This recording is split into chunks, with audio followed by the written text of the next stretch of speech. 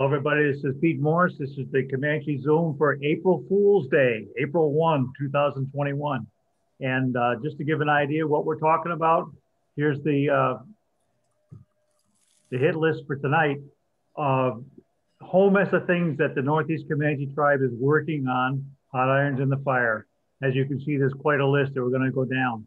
And we got a bunch of different people that are coming in to talk about the various ones. It's going to be interesting. It's going to be kind of a free-for-all, but we'll go for it anyhow. And so now we're back to the normal, who you are, where you are, and what you fly, and anything else you want to talk about. Go for it. So, Michael Stapleton, I'm from Deer Valley, Phoenix, and I have a Comanche PA 24250, 1963 vintage, and I just love her. It's an awesome bird, and I went flying yesterday and the day before, and just for the fun of it. So I have a tip for you guys. You know, you can leave yourself muted, and if you touch your space bar, it unmutes you, kind of like a push to talk button, just for fun. Want to try it?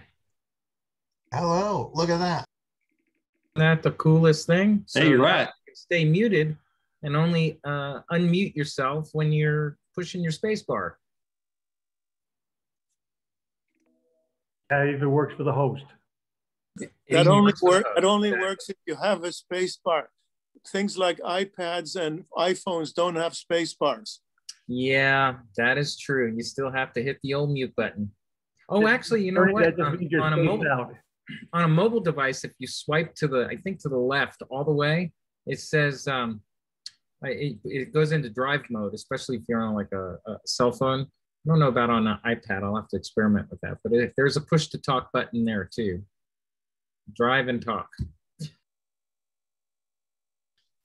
Anyway, so yeah, so let's talk more about this exhaust leak. Is this something I'm gonna just have a problem with on the ground? And it's the electronic carbon monoxide sensor is just getting my gander up unnecessarily. You're gonna get exhaust flowing through from the exhaust. It flows into the landing gear wells, and then those are porous into the wing, and the wing is porous into the cabin. Okay, so great. I think if I remember, you should ask Cliff, but Cliff, if I remember correctly, what he said, it's not something that you can do anything about on the ground. It's simply going to happen because the cabin is not airtight. And that as soon as you take off, it's going to go away. Yeah, and that's basically what happened. You know, I've never had a problem with carbon monoxide before, and it's just like, but to exacerbate it is to have that fuel smell after you land, and it's like, oh my God, between that and the fuel smell after you land is an indication that your fuel bladders are leaking, and they're seeping a little bit into the wing. You don't smell it in flight; you smell it during the landing flare. Yeah, when you're landing and you slosh them around a little bit, they splash up toward the top. Usually if there's a hole in the fuel cells, it is up near the filler port. Oh, really? So that's, when the fuel gets sloshed around, it finds those little holes and then you smell it. Well, yeah, maybe it's that, but it'll find the holes if you top off the tanks and you have little perforations in the top of the bladders due to the age of the bladders. But the other thing is that you get it during the landing flare because the high pressure, you put the gear down and then you raise the angle of attack during the flare, and you get higher pressure in the landing gear wells, which pushes air up into the wings, which brings that vaporized fuel that's in the wings anyway, but brings it into the cabin. Wow. So you get that well-known Comanche situation of suddenly having the cabin smell like avgas during the landing flare. It means you're doing the landing flare right, but it also means you've got some leakage in your wings from your bladders. Yeah, I signed up for Angel Flight, and I've had, just a number of uncomfortable, like the smell. I don't know how well that would go off on a patient being traveled from location to location. So I had I've kind of backed off from offering my services. All the Angel Flight and PALS patients who I've transported, not a one of them has complained about it. They were happy to get where they were going quickly and safely, and they didn't mind the brief Are you with Angel Flight as well, Malcolm? I started with Angel Flight, and then after a few years, I switched to PALS. Same for me. I'm doing Angel Flights also, and again, they are greatly in favor of the flights. No complaints. Okay, great. I'm gonna jump back in the game then. You know who else doesn't complain about the fuel smell when you're giving them a ride is puppy rescues. And we love puppies. All right, so jump in for this quiet spot. Who you are, where you are, and what you fly. I'm Tracy. I'm in Fort Worth, and I fly anything I can get my hands on. This is Ray Fay from Madison, Wisconsin. I fly a 260B model. Oh, in Catherwood, Eugene, Oregon. At some point, I'll finally get to fly my Comanche 090 Papa. Oh, and congratulations. Does this mean that Garmin's done with test flying for the GFC 500? No, the picture is from when it was leaving to go get the maintenance work done. Had a convenient place to take a picture, or someone else was flying it. Well, welcome, and thank you for letting your airplane be used for something that's that important to all of us. Well, you know, there are some self-serving reasons where it's nice to have that happen too. Always, but nonetheless, that was the big thing. Every person that wanted to get an autopilot certified for a Comanche had to find some generous owner willing to let their airplane be down for quite a while so that they could get the certification work done. So, you know, the 400 that supported the S-Tech, yours that supported the Garmin GFC 500, Sean Cassius supported the Trio Pro Pilot along with Marty Hench. So just a quick shout out and recognition. Thanks, Owen. Awesome. Yeah, you know, I was down for maintenance for a year and a half. Maintenance and upgrades for a year and a half. Was another 6 months. Oh, there are those of us who are like, we resemble that remark. You are not alone. Well, welcome and thanks again. And everybody jump in, as Pete Morse said, say who you are, where you are, and what you fly. And welcome to the Comanche Zoom. Jim Brown, presently in Yuma, Arizona, going back to Canada in the next 2 weeks. Jim, you're back and forth to Canada. The borders are becoming porous again. Hallelujah. Absolutely. Hallelujah. Well, welcome, Jim. Thanks for being here. Thanks, EJ. Yeah. Who you are, where you are, and what you fly.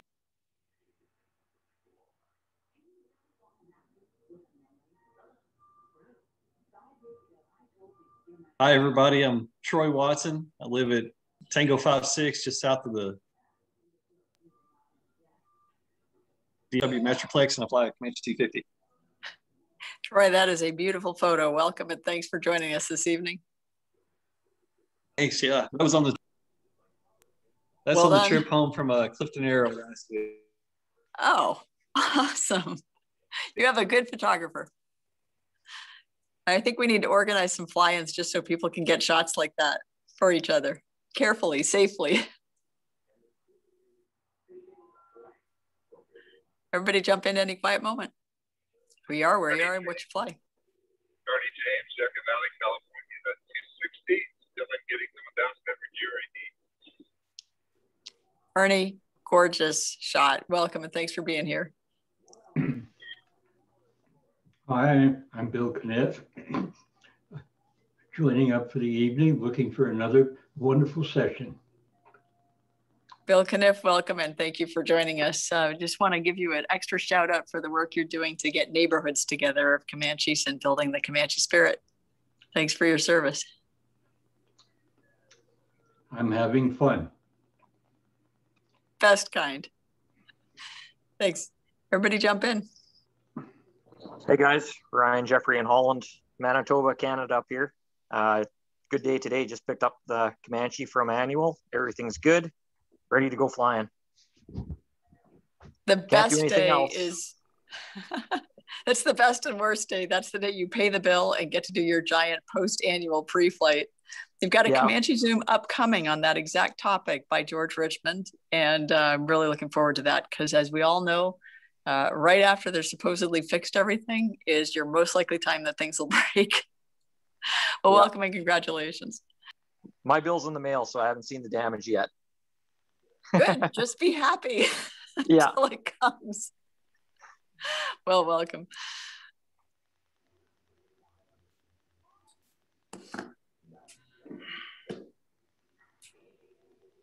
I see Alan Cheek. Welcome, Alan.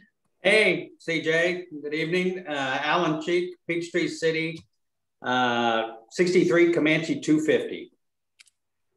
Good to see you, and thanks for being with us. And I will be. And see you soon. Thanks. We'll have a good briefing for ComancheTown shortly. Don Pitts. I have a 1966 260B, Lovington, New Mexico. Don, it's an honor to have you here with us today. And that is a great year and model. Thanks for joining us.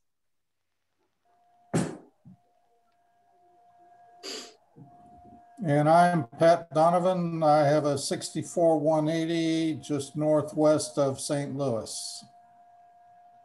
One of the last and best of the 180s ever made. Good to have you, Pat. Thanks for joining us.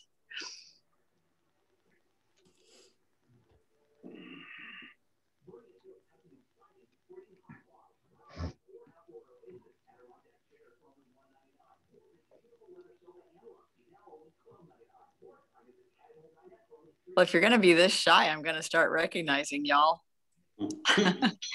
I'm Bernie Stumpf, if I may interrupt you.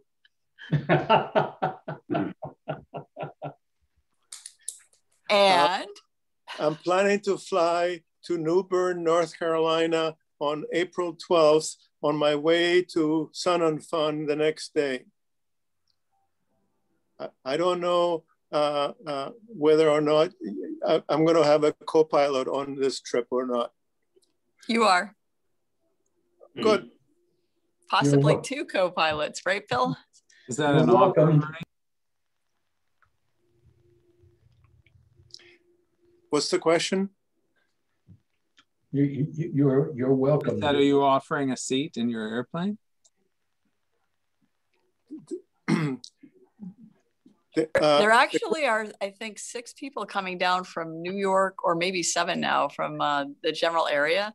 And yours is currently holding a spot, but there are several people who might be able to fly share and might welcome an experienced CFII like you. Unfortunately, I only get 2 days off. Just Wednesday and Thursday, just the 14th and 15th. I have to work all day on Tuesday and Friday. So I heard Florida had limits. You want to sit here? I don't care. I just. Why don't I sit over there and you sit over here?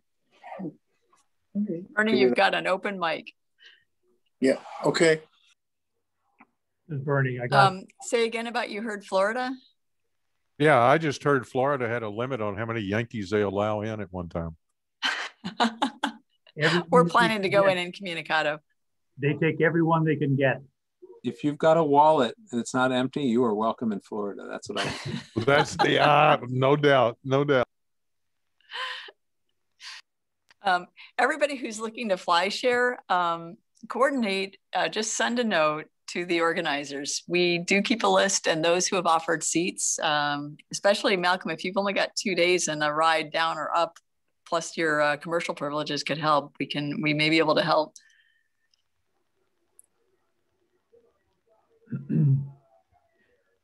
And Tracy, good to see you.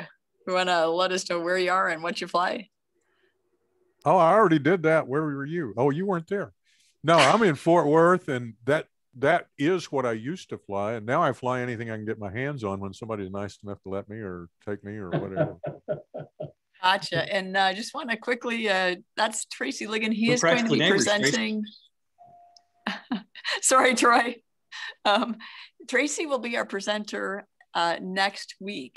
And Tracy is an aircraft appraiser. So everybody who's been wondering why that cool new avionics package you just put in didn't make your airplane double in price, given that you doubled the amount you had just invested into your Comanche, Tracy may have some answers.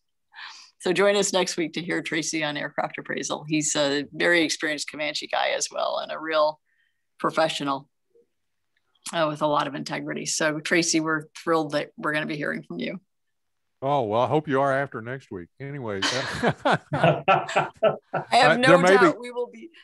There may be some people wanting to throw rocks at me after that. I don't know, but reality is reality, you know. Reality bites, and I'm sure we'll be throwing rocks at our screen. That's why we have Zoom. It's for your protection. Yeah, thank you. Rocks.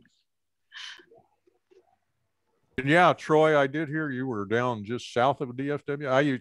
That airplane was out at Spinks when I took that picture. Yeah. I live in Tango 56 over by Midway. Yeah, I used to keep that out at Midway too, so I'm familiar with that territory.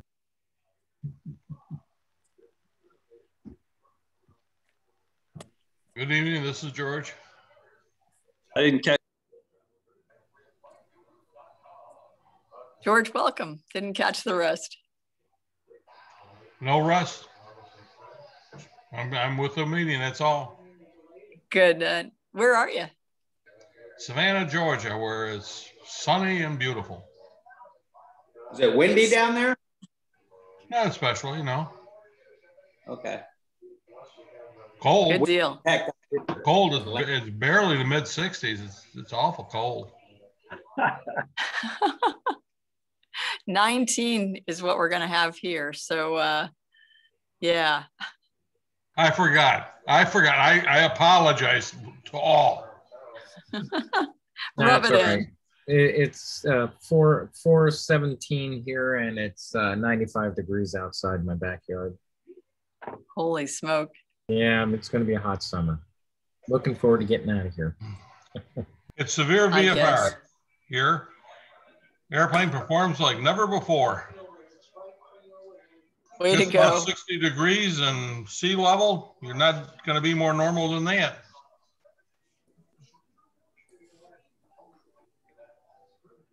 That's it.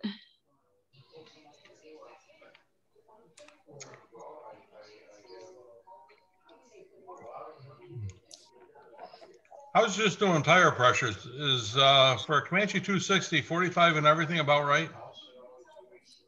It's in your manual. There was a top 10 tips for new Comanche owners because the different Comanches have different tire pressures. And I think it was Pete Morse who suggested writing the actual tire pressure on the inside of your landing gear flap so that you always have it right there for you. It's roughly 45, 45, 27 on the nose wheel. Uh-huh. That's the 250, yep. Sounds right to me. Good deal. I thought I remembered reading somewhere, and I can't put my finger on it again, but if you had a 3-blade prop and 6-ply tires, they said 42 all the way around. But like I said, I can't find that literature, so I'm 42 and 30 in the nose now. So anybody know about that? I heard the same thing. Ryan, I'm 42 all the way around. Well, where'd you guys find that? Like I said, I can't. Tribal knowledge. Ever since. No, it's actually, if I recall, it's in the, is it in the pilot's operating handbook? It should be in the supplement with the 3-bladed prop to make that change. Maybe, yeah. Cool. Well, I don't have the original pilot's handbook. I have the one from ICS. Oh, you can't use those things because they're too new and too right. You got to use the old one that was wrong. Actually, here's what's really interesting. It turns out that, so Doug Killow did those, and they were a fantastic improvement in that they used sort of the conventional format and added a whole bunch of other information. And although it was public domain, he pulled it together. However, there were a few odd things that happened when you adopted that manual. If you flew a 2-tank Comanche, they mistakenly said that you have 28 gallons usable. And that may not be Doug. It may be that Piper did that in order. No, my mistake. It was Piper that did that in order to add the aux tanks. But in fact, you actually, if you have a 2-tank Comanche, you have 30 gallons usable. Not that your fuel planning should be down to 2 gallons, but 60 gallons usable.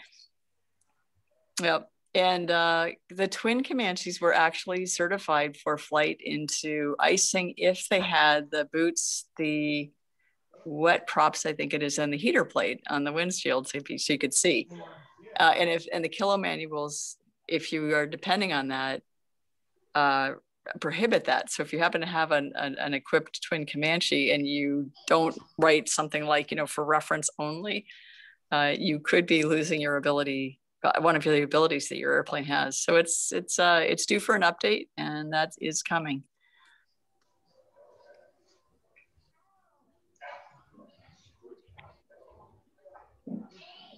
And everybody just jump in, say who you are, where you are, and what you fly. We are a friendly group. Miller Einsel, Mitchellville, Maryland, 45 Papa. Miller, welcome. And I owe you and Josh an intro. I apologize. Because so Miller and Josh both are married to astronauts. It's very cool.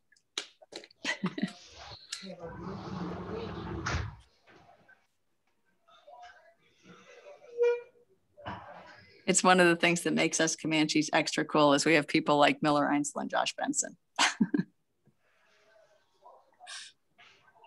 Well, welcome and thanks for being here with us. And everybody jump into any quiet moment, say who you are, where you are, and what you fly.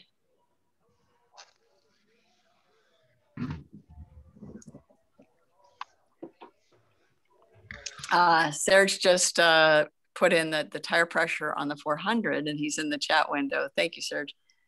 Is 27 PSI all around. Really? All around? What? I don't know that I'd buy that statement. Yeah. Serge, do you want to, is it really definitely all around 27? Everybody's asking because the 400 is heavier than the others. By far. I'm just looking at the service manual now that I have on the internet online.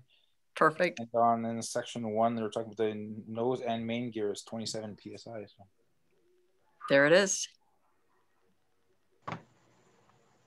And are you 6-ply tires on the 400? The 180s are 4-ply, so they have a lower tire, a different tire pressure, and then the the 250s.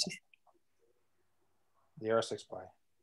Yeah, and I think you're 6-ply all around. And if I recall, the 250s and 260s, are they 6 on the mains and 4-ply on the nose?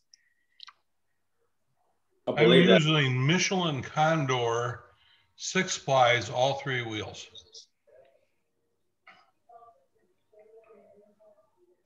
And a hello to, yep, and a hello. Oh, okay, perfect. Thank you. And a hello to Pat Kiefer, who said that her background's a little noisy to open the mic. So thanks. And Pat's flying a beautiful twin that's been all the way around the world from Texas. Is that right, Pat? Hopefully. Sorry, guys. I'm going to step in. I'm looking back on it again, and I'm in the wrong category. The 180 is 27 PSI. Good. The 250 is 27 for the nose and 42 for the mains. The 260 is 27 nose, 42 for the mains, as well as the 400 is 42 all around. That sounds better. That all right, sounds more like it.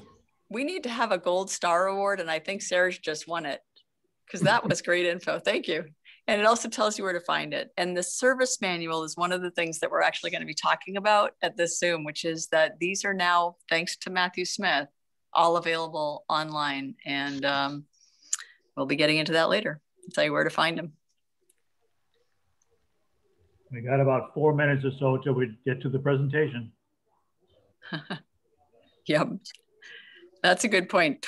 Pat's mentioning their twin's actually been around the world twice and beat all the other airplanes it was racing against. Pretty cool. Hello, everybody. I'm Pat Lee. I fly at 260, and I'm over here in Minnesota. Pat, I am so glad to have you because you and I have PJ, I can't remember if he was able to make it tonight. I'm going to ask you to just quickly jump in when we talk fly-ins because of the one that you are going to be making happen. We're pretty There excited. you go. Yes. All right. We're looking forward to it. Same.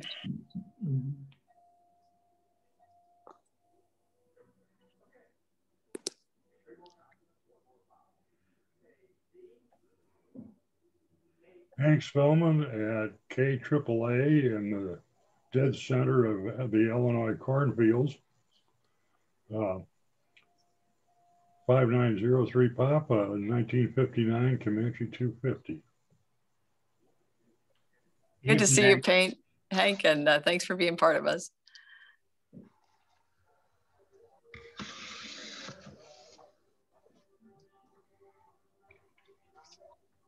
Hiya, Mike Meadows down in Houston, Texas. That twin Comanche behind my head, whatever side that is. That gorgeous twin Comanche. Mike, it is great to have you with us this evening. Thanks for joining. How many folks are going to Sun and Fun? Oh, that would be telling. So we have 55 registered with more coming in, and Pat will be talking about that more tonight. Cool. I'll be there. Outstanding. John Futter, Orange, Mass, 260C, 9317 Pop. Hello all. Hello. John, welcome. Thanks for being with us.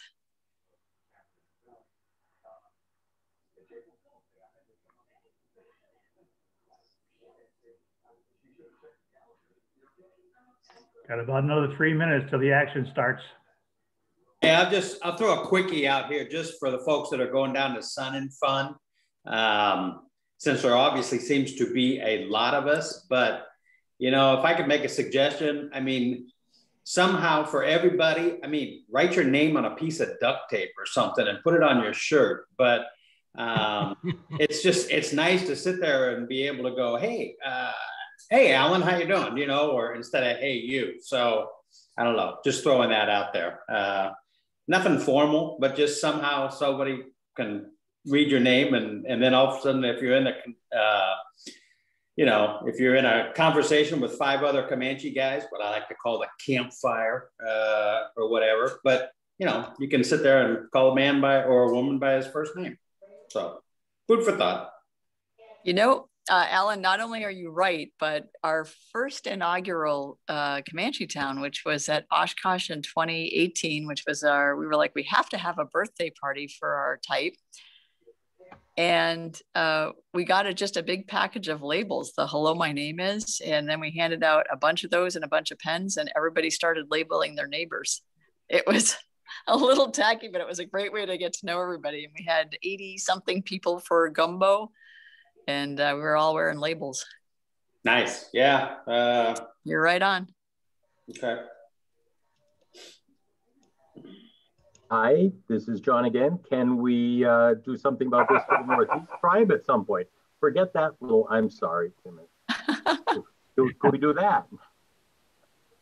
I've got one of those too, even though I've been kicked out. Yeah, I have one of those too. I swear I need a name tag to tell who I am.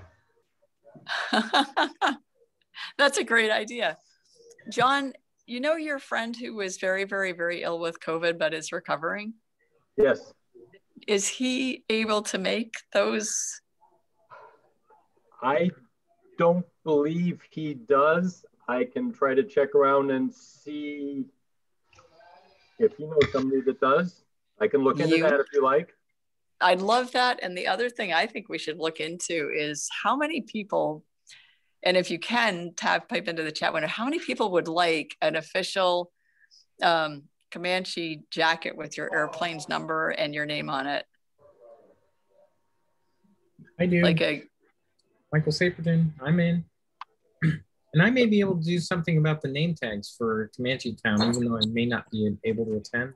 I do have a friend of mine who has a printing business who makes labels and plaques and all kinds of stuff. Michael, So you just rock. need to send me a list of names and airplane N numbers and things like that, and where you're from, and Let me get an estimate from him, but do it quickly. All about it. What's that? I can send you the file of who's coming. Really, that would be great. And I'll send it to spreadsheet. Jim Napstead, my buddy, who will give me a deal on these things. Pat, do you think, let me just ask Pat Donovan, because there's not just the people who are flying in, but lots of people who are driving in that have Comanches, or people with Comanches that are flying in with other people that have Comanches. So it's actually quite a big list, but let's see what we can do. And then we'll bring that up on the Facebook Marketplace. I mean, not the Facebook, the Northeast, the Marketplace thing that we're creating. Cool. Name tags is a really good idea, CJ. Yep. I'm psyched. I just wrote Michael's name down next to labels and name tags for ComancheTown and other places. Yeah. You know, the little stickers from Office Max or a Walmart work really well. You know what, Alan? That'll be perfect for this time, because we're not going to have much time to do anything else, really. I was going to say, the simplest thing is just go pick them up out of Office Depot, or I mean, I'll pick up a box or two or whatever out of Walmart, wherever you get those things. My wife was a court reporter. Office Depot, yeah, Staples up there still around. Any of those things, and just say, get a bunch. Yeah, I'll pick up a box or two. Let me call my buddy Jim right now and see how quickly he can make name tags up. And how many do you think there are? About 25 or 30? No, I'm guessing we may have more like 50 to 80 that are going to request and be willing to pay something for it. Yep. Oh, okay. Now it's not. What do you think is standard? What's the measurement on the ICS? I don't know if I have my Same as a credit card. What's that? Same as a credit card. Oh, you want the same size as a credit card? That's about the same. No, I think it's a little smaller than that. Yeah. Credit card. Credit card, like a business card, maybe? Yeah. This size? Yeah. Oh, okay. Agree. Yeah. Okay. 2 by 3. Sorry, my key is not working. There you go. Yep. And James has had his hand up. I want to just recognize James. Yeah, Michael, I've seen both half credit card sized and credit card sized, and we'll get you a logo.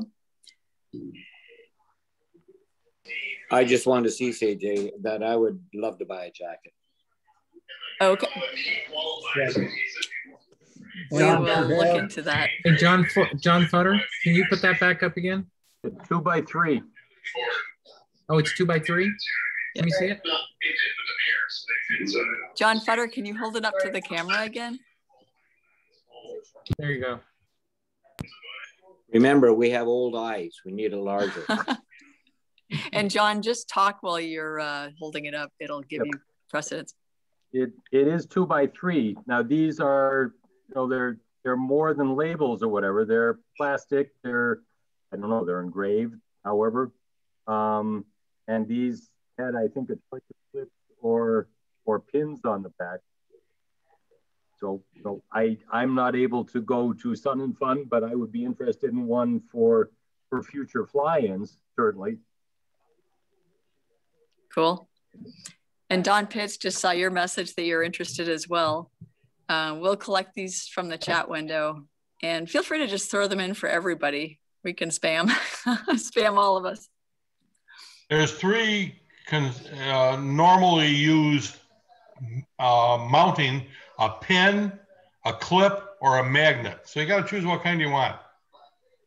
Go the magnet, it's better. Yeah, I agree, but not everybody likes those. But the pen destroys clothing that you might not want to have a permanent hole in. The clamp is inconvenient, but it doesn't do any damage. Magnets, you lose the back, you're done. Good deal. Yes, but it falls into your waist, so you're okay. Good for you. Mine falls on top of my belly. And if you happen to have a name tag from some other organization like an EA chapter or something like that, feel free to bring and wear that. Cool. Good idea. All right. We will try to get name tags and jackets up on the marketplace. And and separately, just because we're going to be trying to go really fast, Michael, we'll see how quickly we can move to see if we can get things in for Sun and Fun. Okay. And so offline, we'll coordinate and get Pat Donovan, Pete Morse, myself, and Michael Saperton together on the labels. Is that good for everybody? We're into that 7:30 thing, so I wanted to get this thing started for the recording purposes. Again, I'm going to mute everybody just for temporarily, and show the Zoom thing that we're going to be talking about, just for information. This is the list that we're going to have. In fact, we may even leave it up while people are talking. And most of the talking is going to be done by CJ. She's going to hand it off to various people as we go along. So here we go. I would suggest that you all go to a speaker view on your choices for the visual. That way you get to see who's talking. Okay, unmute and go for it.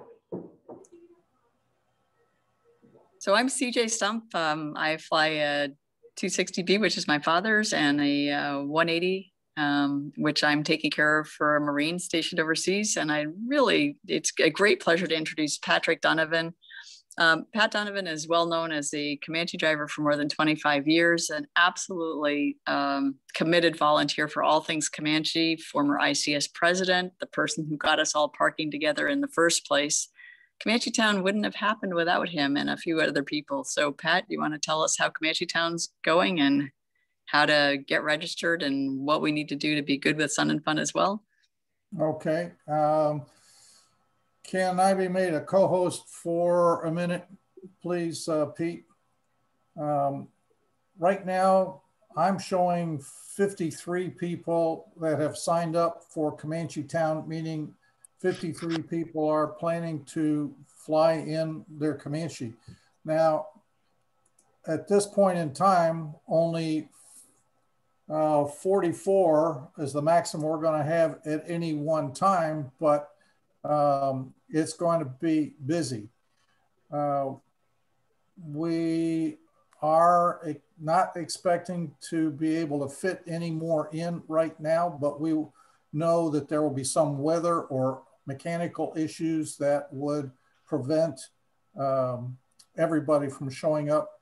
So if you want to be on a wait list or you want to call me before you come in to find out whether or not there's space, we'd be happy to have you.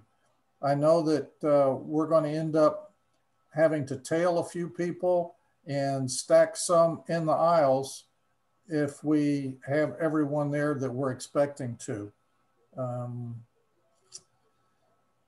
You should already have the address or the web address to go to Northeast Comanche to register as far as ComancheTown is concerned. Now, don't forget, that does not include camping fees if you're choosing to camp, as well as wristbands for Sun and Fun proper. If you're only parking, you're not camping, by all means, come on in and park with us, but there is no fee for just parking, only for camping. And that's all I can, oh, well, wait a minute. We're going to have a bunch of seminars there. There will be a tent like there was 2 years ago. And we hope to publish the list of seminars that will run at 10 and 11 o'clock in the morning. And everyone, of course, is welcome to come. I hope we're going to have enough water. We will have generator running if you need to recharge electronics. That's all I can think of at the moment. We will publish the seminar list in the next couple of days. I will be mailing out, that is emailing out, the required placard to get into Sun and Fun probably tomorrow. Into Sun and Fun, I mean into ComancheTown. So if you're flying a Comanche and you don't have that placard, you'll go with the regular vintage aircraft. that's all I've got. CJ, anything you want to add? Let's see. That is fantastic. One thing, so we may end up with a wait list because you're still very welcome to register. And we had a few people that thought they had registered or that said, I'm going on like Facebook. As Pat said, always there are people who have a last minute, avionics upgrade that doesn't finish or run into weather or something. And so we do expect that if you come in and we're like not sure we can accommodate you and commit to a spot now, they usually do open up. And the peak days are Wednesday through Saturday. So we want to let you know, go ahead and register even if it says we're full, and we'll do our best to fit people in. Pat, the emailing of the placards tomorrow, right now we're going to email them to everybody, right? And just tail people in or stake them down in the aisles. Well, we're going to email them to all the people that I have registered to come, yes. Exactly, yep. So if you register after this, then at what point are we going to, or can we just continue to email these placards? I mean, we're trying to say, how does it work if people who are like, oh my goodness, I need to finish registering and I'm coming. How do I get into ComancheTown? Well, once they register with Northeast that they're coming, I will get an update and I will email the appropriate information and placard. I know, by the way, everyone, I know it goes without saying, but don't forget to carry the NOTAM with you. And how do people get their Sun and Fun wristbands? Because I know we can get them online or we can get them when we get there. It's not like Oshkosh. Well, actually, this year it is going to be like Oshkosh. Yes, you can get them. You can pay for it online, but you have to pick it up once you get there at Sun and Fun, or you can pay for it at Sun and Fun once you get there.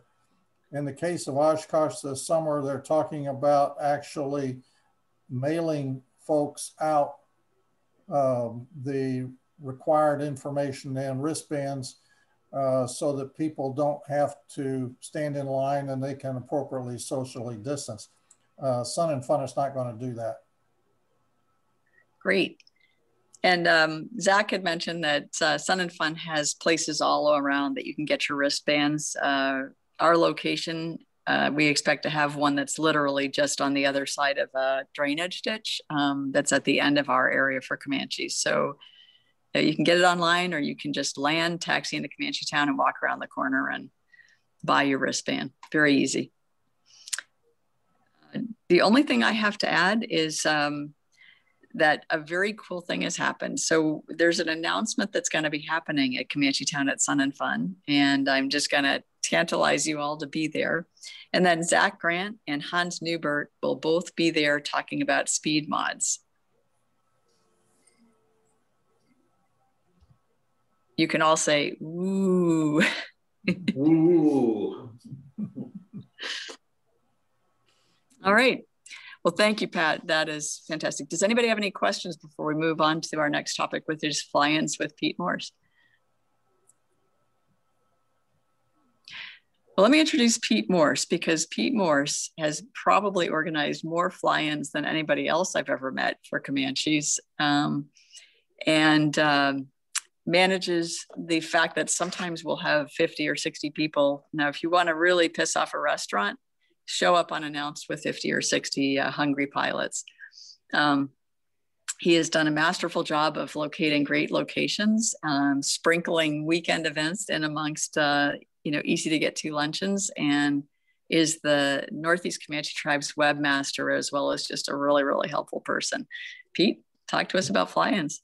This is the Northeast Comanche Tribe home webpage, and right here is the fly-in schedule. These are the ones we're planning, which is the same as last year, but we did make a couple of changes. The reason it's the same is that we didn't get to do last year. They all got canceled. The next one coming up, like here, is Delaware Coastal in Georgetown, Delaware. That's at the end of this month. So on the way back from, it takes an extra week or so, but on the way back from Sun and Fun, you can stop by. I wanted to point out a couple of interesting ones, though. We have here at Parlin Field in June on the 19th.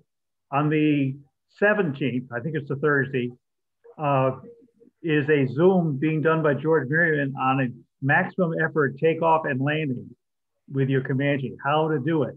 And what we're going to do at Parlin is do maximum takeoffs and landings on their relatively short field. And we will have people out there to measure how long it took you to get off the ground and how many feet it took you to stop, just for a challenge. So that's going to be an interesting way of applying what you learned on the Thursday Zoom. Another one that's going to be interesting is down below here at Warrenton Farquhar in Warrenton, Virginia. We're going to the flying circus. They only perform on Sundays, and they fly around and do all kinds of crazy things with steermen and their extras and stuff like that. But we're going to go there and have a fun time eating the food at Feces Food Bar at the Warren Park. Well, at Highway is the airport itself. In the fly-in schedule, also these red ones are the things that are not normal fly-ins. The ICS convention still hasn't been set for next year. There's a Windjammer cruise that we're sponsoring in Rockland, Maine on August 2 through 7. And the Oshkosh is mentioned here, and Sun and Fun is mentioned up here. There is also a way of signing up for these things, but all kinds of stuff and other destinations. We have all this list of people, of places that we have been past and are recommending. And we broke it down by areas. So the Southeast and then military, Delaware, Maryland, Virginia, New York, Pennsylvania, and New England areas. We also have a list of, if I can find it, gotta go back. Descriptions. Here's a whole list of the descriptions of the different ones to tell about the individual things that are going on, describing them verbally for the thing. For instance, here's the Newport, New Hampshire. This is the one at Parlin, and what's going to happen there. Here's LAL for the Sun and Fun. Here's Georgetown. And further down here, we have the Flying Circus. Here we go. I'm sorry for those that are dyslexic. This is the one for the Flying Circus and Balloon Festival. There is a cost for this one to go in, but it's definitely worth it as a family thing. We're trying very much to do family things with our fly-ins. And that's pretty much what's going on with the fly-ins. Any questions? Pete, do you want things going on in the rest of the country and Canada? I would be very happy to put them in here. I will put them in as like the red ones. I'll put them in probably a different color because they're not in the Northeast area, but definitely, yeah. Anything you want to publicize, we could be the holder of the information. No sweat. I think Northeast is trying to expand its area beyond what is traditionally Northeast. We are not expanding our area. We are extending our help. Okay. It's a difference.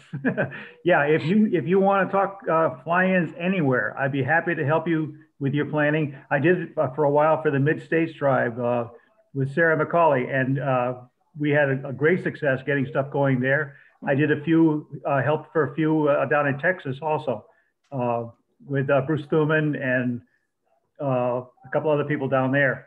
So, you know, it's a very much a worthwhile thing to do that kind of stuff. In fact, on the, if you look on the website, see, fun documents, this is one here, right here. There's a thing on how to plan a fly-in right on the website. All the steps that you need to go through, all the things you need to think about when you're planning to do a fly-in. And actually, yep. And I'll just want to jump in for a second. So the Northeast has always had a membership from all over. And it's just always been the case that people belonged, you know, this is back, oops. Back when the ICS was still the ICS, people belonged to multiple organizations or none. And that's just kind of the way it's always been. The regional focus is no longer as much of a thing because circumstances have changed. But everybody's always been welcome. Everybody's always been here. The fact that it used to be very regional is changing.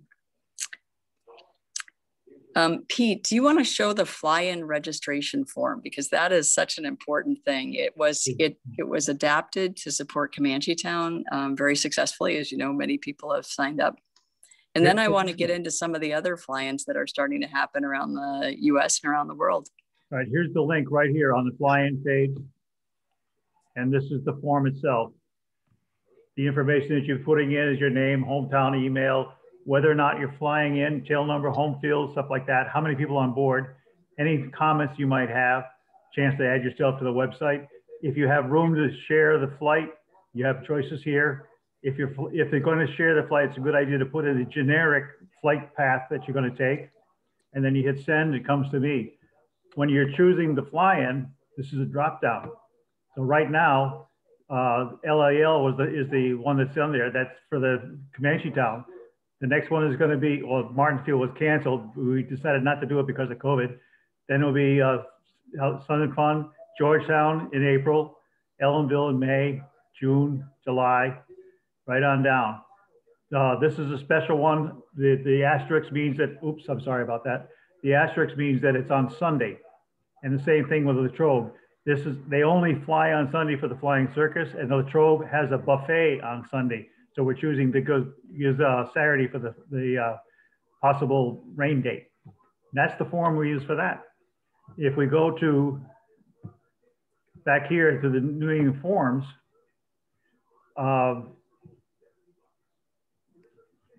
somewhere here, oh, here it is. This is the one for Sun and Fun. Very similar idea. Names, where you're from, email, contact information, details about your arrival at Lakeland and whether or not you're camping or hoteling, and any comments you want to put in. So it's the same kind of idea, but it's very easy to fill it out. It's not easy to deal with it when I get it, but that's all right. I can handle that. And I get the word to Pat, and we're all set to go. This is why we know and love you, Pete. The only other thing is, so I wanted to just quickly touch on some of what's starting to happen around the country, because there is and the world, because there's quite a lot going on. Pat Lee, do you want to talk a little bit about your second generation Comanche-ness and your hangar and what's going to be happening in Minnesota? Okay, sure. We're thinking about having one here at Osceola, and we're trying to figure out what date and when it would be a good time to do it. I think it's a nice little airport. We have a 260, and it'd be a nice little area to get a few people in and come out. There's a town right next door to the airport, and hopefully they'll have the train rides running. There's some trains that they can ride on. It's a nice little town. There's restaurants, hotels, and it's right along the riverside. So they got the river that's right there, and it's a nice little area. Okay. Whoop. I think I lost you there. Yes, sir. Whoop. Oh, sorry. Oh, there we go. Now I got you. All right. Cool. Yes. And Pat, thanks. And part of what intrigued me was when you mentioned you had a heated, insulated hangar and a fantastic barbecue grill and a nice wide, long runway. And I said, those are all the elements for the perfect Comanche fly-in. And you're right in the middle of a bunch of Comanche drivers with Kristen Winter not far. And yep, I've talked to her a few times, and I think she's anxious for it too. Yep. So Pete will create a form for you, and we'll help you get the word out on Facebook and Delphi and get you a list of your people. And, Pat's working with Bill Caniff, and Bill will be getting you names in the area soon. Okay. Yes, I talked to him the other day. So brilliant. Yeah. Thank you. Thank you for making things cool. Some of you from the western part of the US may know PJ Medella, who's actually coming in for a couple of things. So PJ contacted me a couple of months ago and to say, well, you know, where did all the fly-ins go? And I said, do you want to I said, they've been gone for a while. Do you want to put one on? We can give you some guidance. And he had an amazing couple of fly-ins with more coming. So if you are on the left coast, he has started a Facebook group. And if you message him on the Piper Comanche Facebook group, or I will stick his mobile number into the chat window. If you're in the Arizona, California area, he's got another one coming up next month. And so the West is off and running with fly-ins again. And I think there are now either 55 or 85 people in the Facebook group he created for the Western people to help them start to coordinate around these.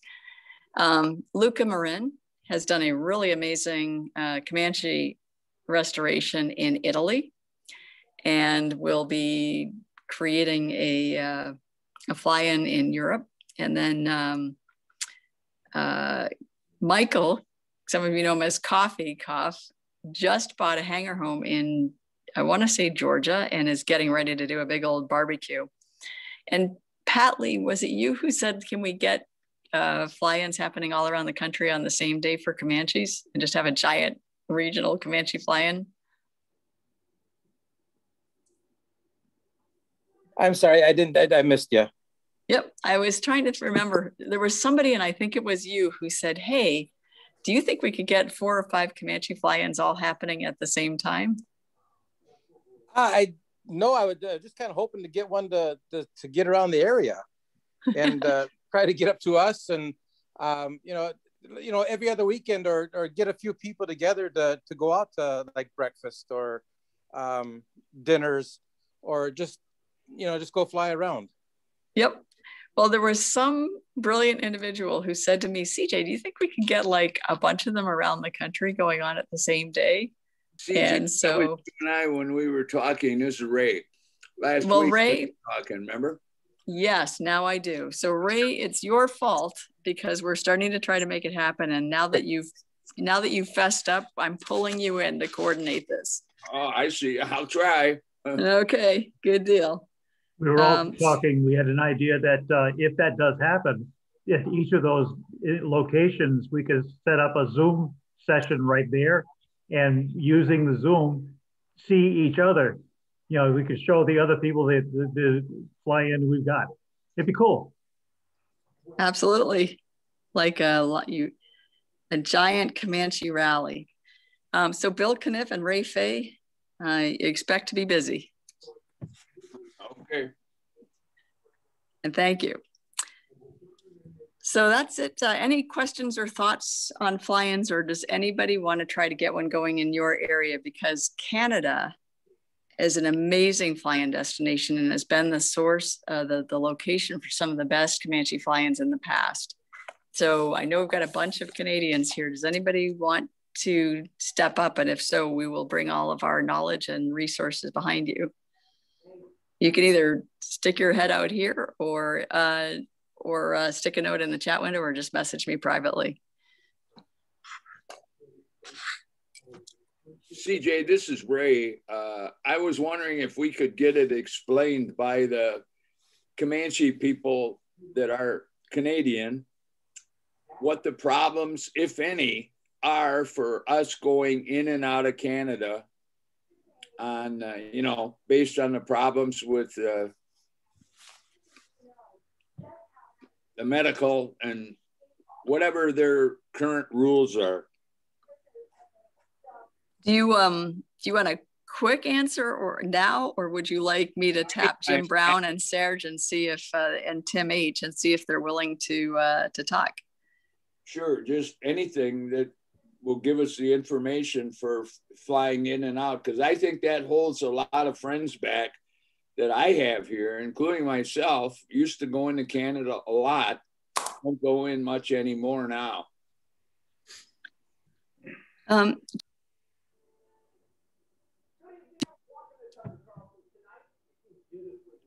Sorry, KG, I muted you. I'm sorry. No worries. So Tim H has been trying to get to visit friends and family in the U.S. Jim is about to fly back across the border because he's bilocated. Do you want to very briefly touch on Canada-U.S. cross-border situation? Well, right now with the COVID-19, you have to quarantine 14 days. And I believe you're limited to different airports. I'm going into Calgary, but I did get COVID down here in Yuma, so I'm lucky in the way that I don't have to quarantine. Because you're documented as a recovery. Yes. So if you have the shot, you don't have to, you can go in and out as usual. No, you can't go in and out as usual. Everything's kind of locked down for the COVID, and you're very restricted. You can still go in, but you're very restricted. Even if you have the shot. Even if you had the shot. I had the shot. Actually, I got the first shot. That's what saved me. That first shot, or I would have been a lot sicker. And you have to have this. So Jim, you contracted COVID after you got your first vaccination. Ah. Yes, I did. And thank God I did. I mean, I wished I had never got COVID. You don't want it because it's not a nice thing. But at the same time, I'm sure glad I got my first shot. So. Yeah. So the only plus side on it is that I don't have to do any more testing. They give you that piece of paper, you just show it up and away you go. So, you know, that's the plus. Yep. If there's any plus. Pardon? You still have to quarantine 14 days. Yes, that's my understanding. You have to quarantine 14 days. Yes. Okay. Yep. And Tim has just mentioned, and I think this may be correct, that anyone coming across, you have to spend a 3-day quarantine in a hotel, expect to pay 4 figures, and then another 14, the rest of the 14 days in other quarantine. Yeah, this is Chris Algar here. Chris, you'd know. Yeah, if you come in commercial on an airliner, you can only come into 4 airports in Canada. At which point you have to quarantine for 3 days in a hotel at your expense. Now, I was going on a fishing trip and into the States, and we're going to come back a couple of months ago. And that's when they changed, they brought those rules in. So I was going to have to land at Toronto International, which is no problem, but it was going to be an $800 landing fee and then stay in the hotel. They've now changed that for people like me. I can't land at my home airport anymore with a CAM pass, but I can go into some other airports locally which have customs, such as Hamilton is close to me. So I can go into Hamilton. I have to have a negative COVID test within 72 hours of landing in Hamilton. And then I have to go on quarantine for 14 days. It's pretty extensive, and that's why I gave up on my fishing trip. And I don't think you want to do any fly-ins until this COVID thing in Canada is over. And as of today, just today, in Ontario, we just shut down for another 28 days. So, oh man! So that's what it's like up here, but. Oh, our hearts go out to you. And how is Dave? Oh, Dave's good.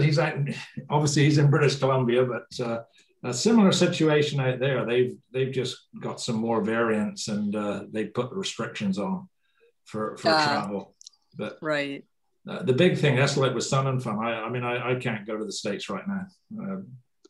It's just not feasible. Yeah. Interesting. Chris, you guys are talking about going international? Hello, sorry I'm late. You guys are talking about international flights in your private planes, in your Comanches? Yeah. Mexico's a little different. I flew down there and back 2 weeks ago, and no quarantining or anything on either side. You just fill out a little form saying you've been well. and but you went from the States to Mexico back to the States, right? I did. Yeah. Okay. Yep. I did it all in one day, like a 4-hour round trip.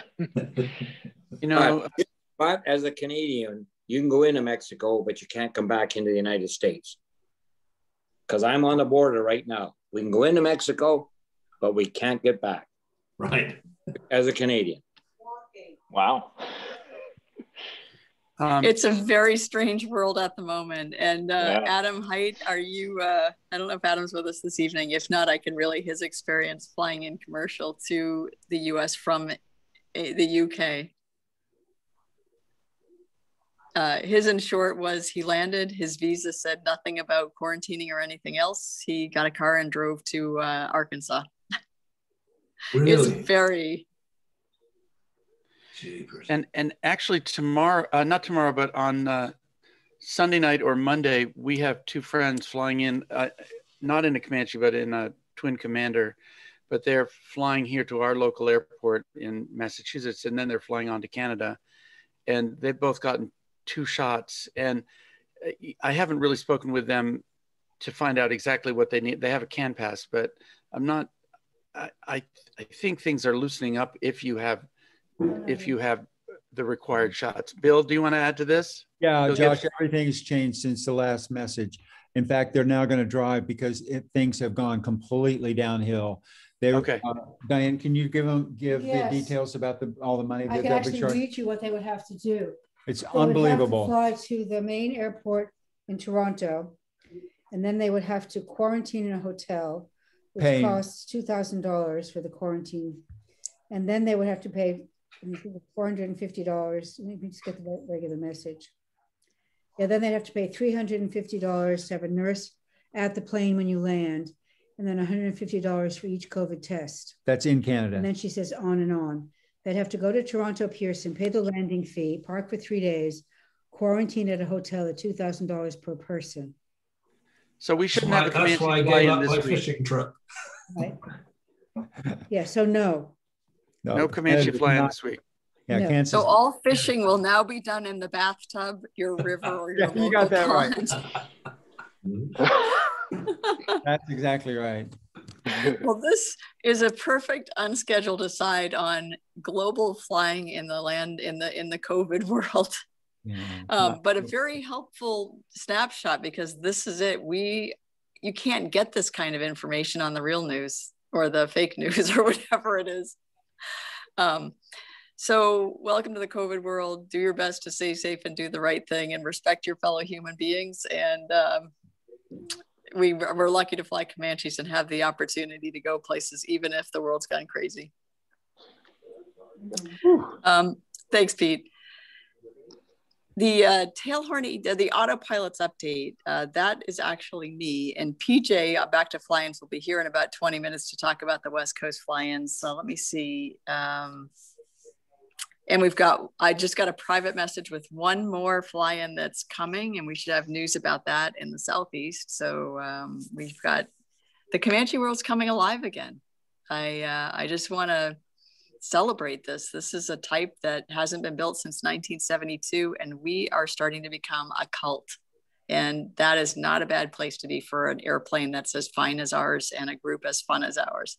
So congratulations, everybody. Autopilots. A year ago, we didn't have any autopilots, and autopilots were the most critical safety equipment after shoulder harnesses, in our estimation. The most critical thing for the value of our type. And the reason is an obvious one. If you think about it, we are a superb traveling machine. We have long legs. Pretty much all Comanches have either got 4 or 6 hours of fuel on board. And if you add a tip tanks, it's a lot longer than that. Ron Kyle, who gave the Comanche Zoom on long distance flying in a stock 250, has flown 10.5 hours nonstop. Chris Elgar, who along with Dave McElroy, well, Dave had COVID, by the way, gave an amazing Comanche Zoom on their 4 charity flight 1.5 times around the world in a stock 180.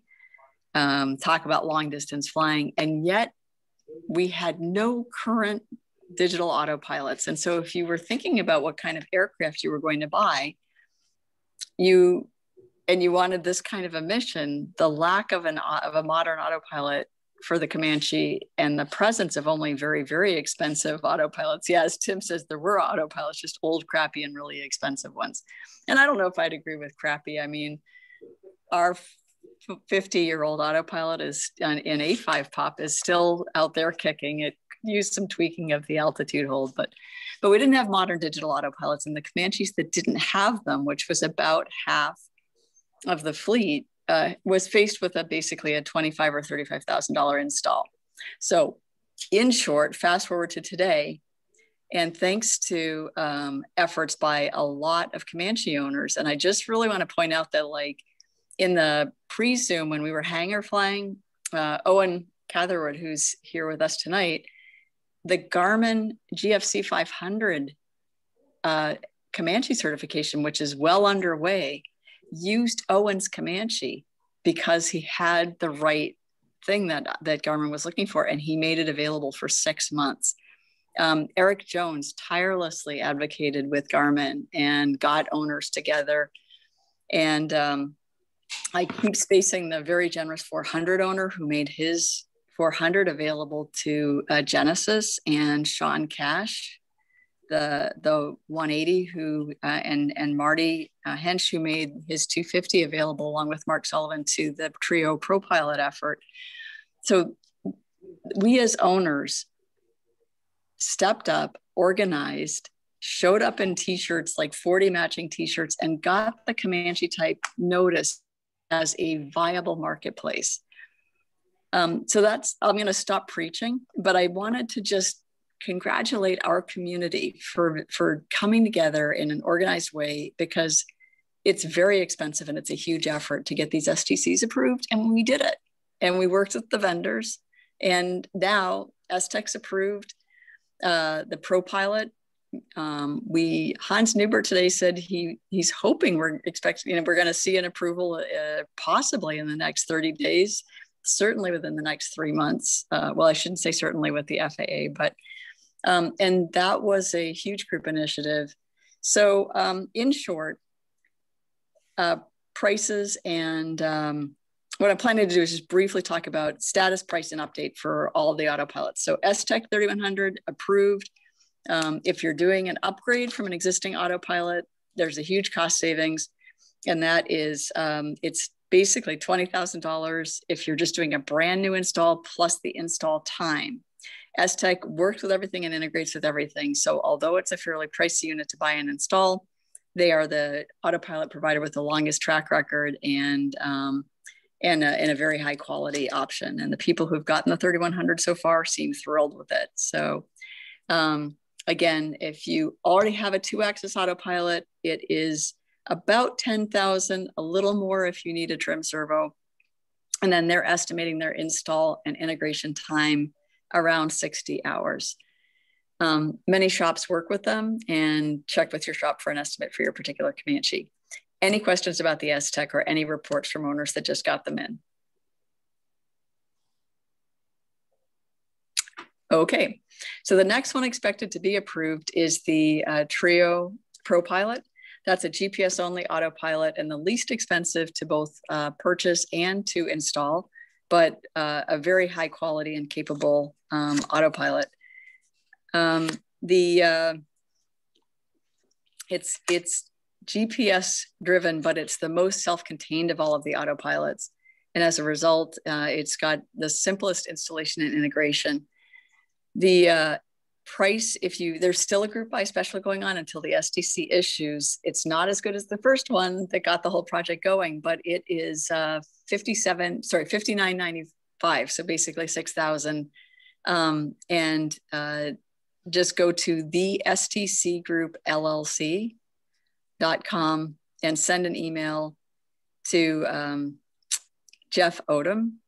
And I'll make a note when I'm not talking to put Jeff Odom's email address into the chat window if you want to get onto the list for that group buy special. And it should be good for probably at least another 3 weeks and possibly a little bit longer, depending on how long the FAA takes. Back to group buy specials. Genesis, if you are a twin driver and want the STEC 3100, they are looking for a few more twins, and then they'll start the twin project for the approval of the STEC 3100 and the twins. If you commit, it's the STC Group LLC, Pete, the stcgroupllc.com. And if you can just post the link all the way down into the Comanche project, that will get everybody the right stuff. And thank you. So back to Genesis. Oh, go ahead. CJ, this is Pat. We were going to have the Genesis 3100 put in our plane, and we had it all scheduled for the 5th of April. And they called us, and they're a little bit backlogged now. They want to put it out another 8 weeks. Oh, no. So we're going to be waiting a little bit longer for it. Okay. So I guess that's probably a good thing. I guess a lot of Comanches came in and said install, yay? I think so. I think a lot of people all of a sudden decided to buy it. And our mechanic even ordered it 8 weeks out. And we were supposed to have it on time, but it just didn't quite show up. Got it. Pat, thanks for the update on that. That really helps everybody to know what to expect. Yes. Any other STEC comments? Well, Inbury, oh, go ahead. Yeah, I have an update on what I understand with regards to the Trio. They have, while the current software is GPS based, the upgraded software that they're expecting to follow up with will allow heading as well as. So whatever device you got to input heading, like an Aspen or a G5 or whatever, that will work. And at some future software upgrade, and it would just be a software upgrade, it would not necessarily require any additional wiring. CJ, go for it. Jim Barry here, calling from Oz. I've got one of the ProPilot in my RV7, and it's I'm surprised at that story because it's already got the heading in it as well as the track. Yep. Yes. Jim, I forgot you had an RV7, and thank you for joining us. It's a pleasure to see you again. So the RV, you have the experimental version of the Trio ProPilot. Yeah, and so the FAA actually, surprisingly, they asked for a few things to be added, including the get me out of here 180 turn. Yeah, that's in mine. Oh, is it? Okay. Yeah, you want to turn left, you press the vertical. The horizontal hold, you want to turn right, you press the vertical hold, and it just does 180. Okay. I think they wanted a separate just get me out of here button rather than the vertical or horizontal. There was some funny thing that they wanted. How do you like, since there are over 100 Comanche drivers, there were 85 in the first group buy special, and let's see, I'm trying to think. They stopped taking deposits at a certain point, but many of us have committed to the Trio ProPilot. How do you like yours with your RV7? I think it's fantastic. Dangerous, in fact, because it'll keep you within about 10 feet in any direction. So you need to use track offset to avoid the other traffic. No, it's the greatest autopilot I've flown behind. Not that I'm widely experienced, but it's terrific. Thank you for that report. We are thrilled. Okay, and it's all in one. It's all in one piece. You don't. I run it off a Garmin GNC 480 or a Garmin 660 panel mount. I've mounted the 660 on the panel, and I can switch between either source for GPS, and it works perfectly. You can put your flight plan into either the 480 radio or the 660 little GPS, portable GPS, and it works just a treat. Okay, CJ. Brilliant. Go ahead. Yeah, when I say heading, I'm referring to magnetic heading as opposed to GPS ground track. Thanks for the clarification, Pat. Good. So finally, I'm not sure if Owen would be allowed to say anything. What I could say for sure is I've seen the snapshots of the Garmin GFC 500 flight track in some of the early test flights in Owen's 260B. Owen, is there anything you can say about the current situation with the approval process with Garmin? I don't know much right now. All I know is that they have they've told me that the autopilot flies my airplane very well. They're very pleased with it. Well, it looked amazing. The flight track looked like it was on rails. It was perfect. So we're thrilled. Looking forward to actually flying behind it. The estimates that I last heard were Q2 of this year for a possible approval and shipping possibly 4 weeks beyond that, something like that. So it's coming. And the other exciting news is that Garmin is going to be doing the GFC 500 for the twins, which previously had to get the very expensive 600. So for those that are driving Twinkies, the GFC 500 may be an option for your future as well. And last I had heard, they were trying to find a couple of 250s to do some comparison analysis on the pre-electric flap ones. So I think that's still in their plans to include the full 180, 250, and 260 suite on the initial STC. On the initial STC, that's new news. Okay, everybody, you heard it here first. Owen, that's fantastic news. So the history behind this news flash is that when Wayne McGee from Garmin came to talk to us about the GFC 500 project, it was only the later model electric flap Comanches that were included. And the earlier 180s and 250s, which are actually a greater number of Comanches than the later model electric flap aircraft, had been excluded. And Garmin and Zach Grant sent in a list of all by year, the number of Comanches built in each year, which mostly were, presumed to be either Johnson bar flaps, etc. And Garmin looked and revisited their decision. And I got a message from Wayne McGee saying, can you help us find a 180 or 250 in the area where our engineering is up in the Northwest. And so, Owen, this is a fantastic update that will make people really happy. So the question was whether they were going to include the earlier models in the initial STC request. So hooray. Any questions on any of these?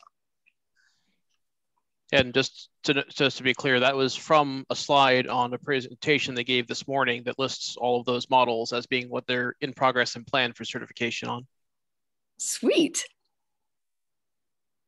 All right. I took a screenshot of that. I'll try to find it. This is Josh Simpson, but I was on that same call or go to meeting at Garmin, and they did list every single Comanche on it, which was really good news. Did they include the 400s? I'm going to look on my screen. Okay. I'll be back in a minute. Yeah, when you find it, we will enable screen sharing and go back to it. Because we are we're already at 8:23. The Tailhorn AD work, that's going to be a Sun and Fun ComancheTown announcement. But if Hans Neubert is here, do you want to briefly comment on what you discovered related to changes, or do you want to hold that for ComancheTown? I just had it on mute. Say the request again. Sorry, Hans. Regarding Tailhorn AD work, do you want to briefly summarize the bones of what we'll be announcing at ComancheTown, and your discovery about Piper's engineering change, or do you want to hold that till ComancheTown? Why don't we hold it till next? All right. This is Murray. I'd really appreciate an update because my Tailhorn AD expires in 3 days. So I've got an inspection scheduled in 2 weeks. If there's any news that would delay or change that inspection, you can IM me directly. Okay. Yep. Text me, Murray. That's a good help me. Okay, I will. Yeah. What I think we can say right now is this. For those of you with your Piper original horns, which includes a lot of us, a surprising number of us, as well as those of you with the Australian horn to terminate the AD,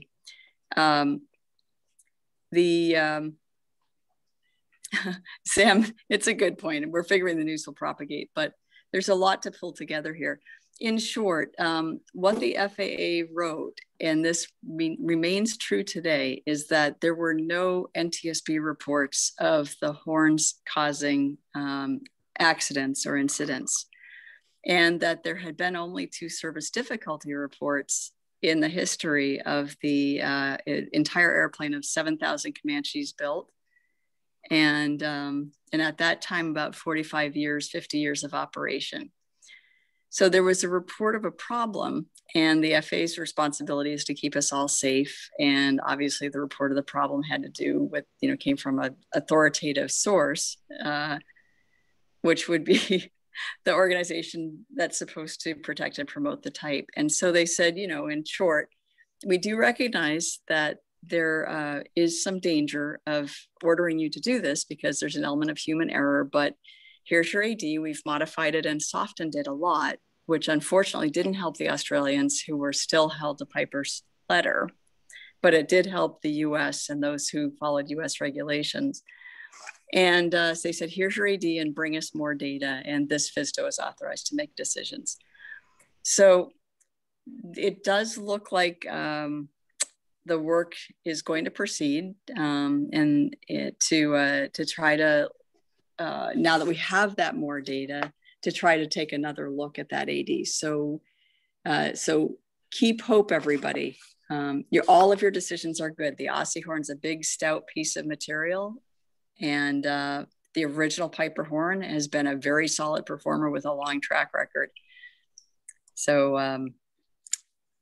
well, CJ, let me just make one comment. Please. The process of getting the FAA to either terminate or change the AD once they have issued it is in Part 39. It's a very formal procedure that we have to follow. And the procedure is a very technical paper showing all the reasons why the should be terminated, backed up by data, test, or whatever it takes. So it's not a trivial thing. And that it's going to take a little while. What I will tell you is everyone originally back in 2008 fell into the trap and believed the original article that appeared in the flyer that the problem was the torquing of the bolts. That is incorrect.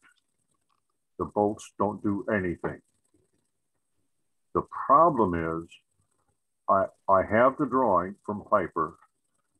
They originally allowed excessive interference fit between the horn and the counterbalance arm. And the tolerance spread was fairly large, but it was also excessive, at least allowed to be excessive. It is a year later, after that drawing was issued, Piper made change A to the drawing, which removed that excessive interference fit capability. And what's happened is some of the horns that were delivered by the vendor that Piper used had excessive interference. We're guessing somewhere in the 30 to 40 range. That's all out of 1,000.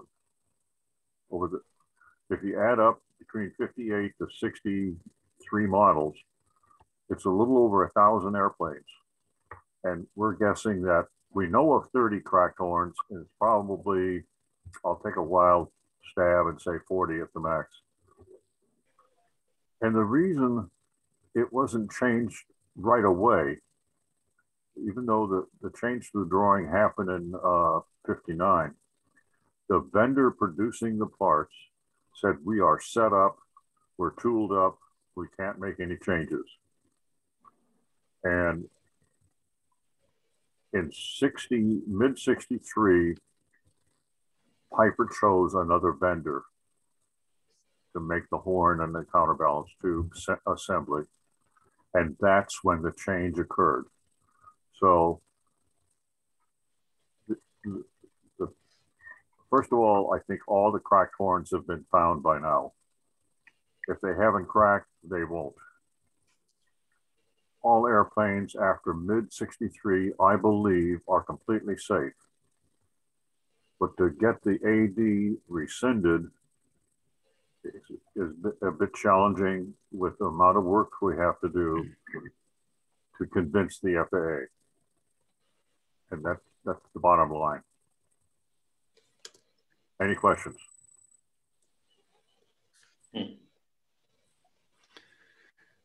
Well, I've got my old horn on the kitchen window if anybody wants it. To follow up with what Josh is saying, could I just ask a question about the possibility that the horn, the replacement of the horn, which we went the ASA route, and smoking rivets on the tail cone. Is there any chance that those things are related? Because we didn't notice that for many, many, many years. Then all of a sudden, the tail rivets on the lower reach, not the upper, started to smoke. And we don't know why, how, or what. I don't know if anybody has any experience with that. You said something about rivets. And also I can share my screen. I've got this this thing from the GFC 500 talk from Garmin, if anybody wants to see it. It's just a screenshot that says PA 24, 180, 250, 260, 260B, 260C are all currently in progress. And go ahead and share. You got it. Oh wait, Pete. Josh, before you do that, I want to go ahead and. Yep, no problem. I want to actually complete the conversation, the question that Hans was just starting to try to answer about the smoking rivets on the lower reach. Right. Of the stable. No problem. I'd asked you to bring it back. This is great. But go ahead back to that discussion. Smoking rivets, exactly where? I didn't. There are brackets. There are two brackets that hold the stabulator in place, and there's 5 rivets in the top, each of the top brackets, and 5 in the bottom of a bracket that looks sort of like a V, and there were smoking rivets on the bottom side. I'm sorry, on the top of each of those brackets, and it's now. You need to understand that on the singles, at least all the standard AD rivets were used, squeezed rivets. On the twins and the 400, they used high shear mechanical fasteners. And the AD is called the high shear rivet AD because it became loose. However, the early model singles that used standard AD rivets also can become loose and smoke and actually break. When we did a survey of 10 airplanes at Lakeland ages ago, there was a single Comanche that had one block completely unriveted, and we were tempted to ground the airplane. Ford had that authority to do it, but I advised the owner get up early, fly back to Phoenix when it's smooth air and no turbulence, because that was dangerous. So the high shear AD applies technically to the twins and 400s, but it also implies that the singles also need the NAS bolts to replace the rivets because the rivets can shear, and I've seen them. So we do have the mil spec bolts to put back in, and it's just a project. That's all. Okay. Yep. The question that got asked, though, that I just want to make sure, I'm not sure who asked it, was that there was a question that said, the question was, is there any chance that there is a relationship between the emergence of smoking rivets and the tail rivets on the lower reach and the installation of the Aussie horn because the smoking rivets occurred, they said started to smoke only after the installation of the Aussie horn. That's correct. I asked that, Bill Gibson. Okay. That's perfect rendition of it. I think they're unrelated. Okay. Hey guys, that's what I wanted, wanted to hear. This is Michael. Michael, I got a question. Where am I looking for these smoking rivets? I've had my horn replaced, my tail horn, replaced years ago. Should I be looking for this problem? Yes. And Josh, Where? you can show him the pictures of the smoking rivets, and he'll be able to see exactly where they are. Yeah, if I can. Yeah, there's a inspection at the very back of the airplane. On the passenger side of the airplane is an inspection little thing you can take off. I'm aware. I actually prep the airplane for annual every year, and I take that plate off and I look in there, and there's actually that spring, that trim spring that's in there. Yeah, I believe it is trim tension spring. That's really rusty, and the person who installed it actually bent it over so badly that I can't even get that old spring out. I bought a new spring to replace it. It's not rusty. Well, but anyway. Well, that spring is right in front of you when you look in that inspection plate. But get your right arm in the hole with a flashlight, and then stick your head in there and look all the way to the tail of the airplane, and you'll see. And if you've got a bright light, you can see you can only reach your hand in with a camera, take a picture, and then come look at the picture when you enlarge the picture, and then you can see those. Okay, and rivets. I'm looking for like a dust around the rivets on that tail horn, right? Right. They don't actually smoke in the classic sense because no, I understand. It's like a dust, right? It's a dust, but if it were in the free stream, the dust would look like smoke. It doesn't. It's just concentric around the rivet. Okay, great. All right, I'll go up there tomorrow and go look. Has somebody got a picture of this? Josh does. He sent them to me. They're on your phone, Josh. It might be. I just got to search my phone. It's probably there. You can actually share your screen on your phone too. You'd need to attend the Comanche Zoom. That may be true, but it may be so far beyond my. Well, when you touch your screen, there's a little icon there that says share, and I think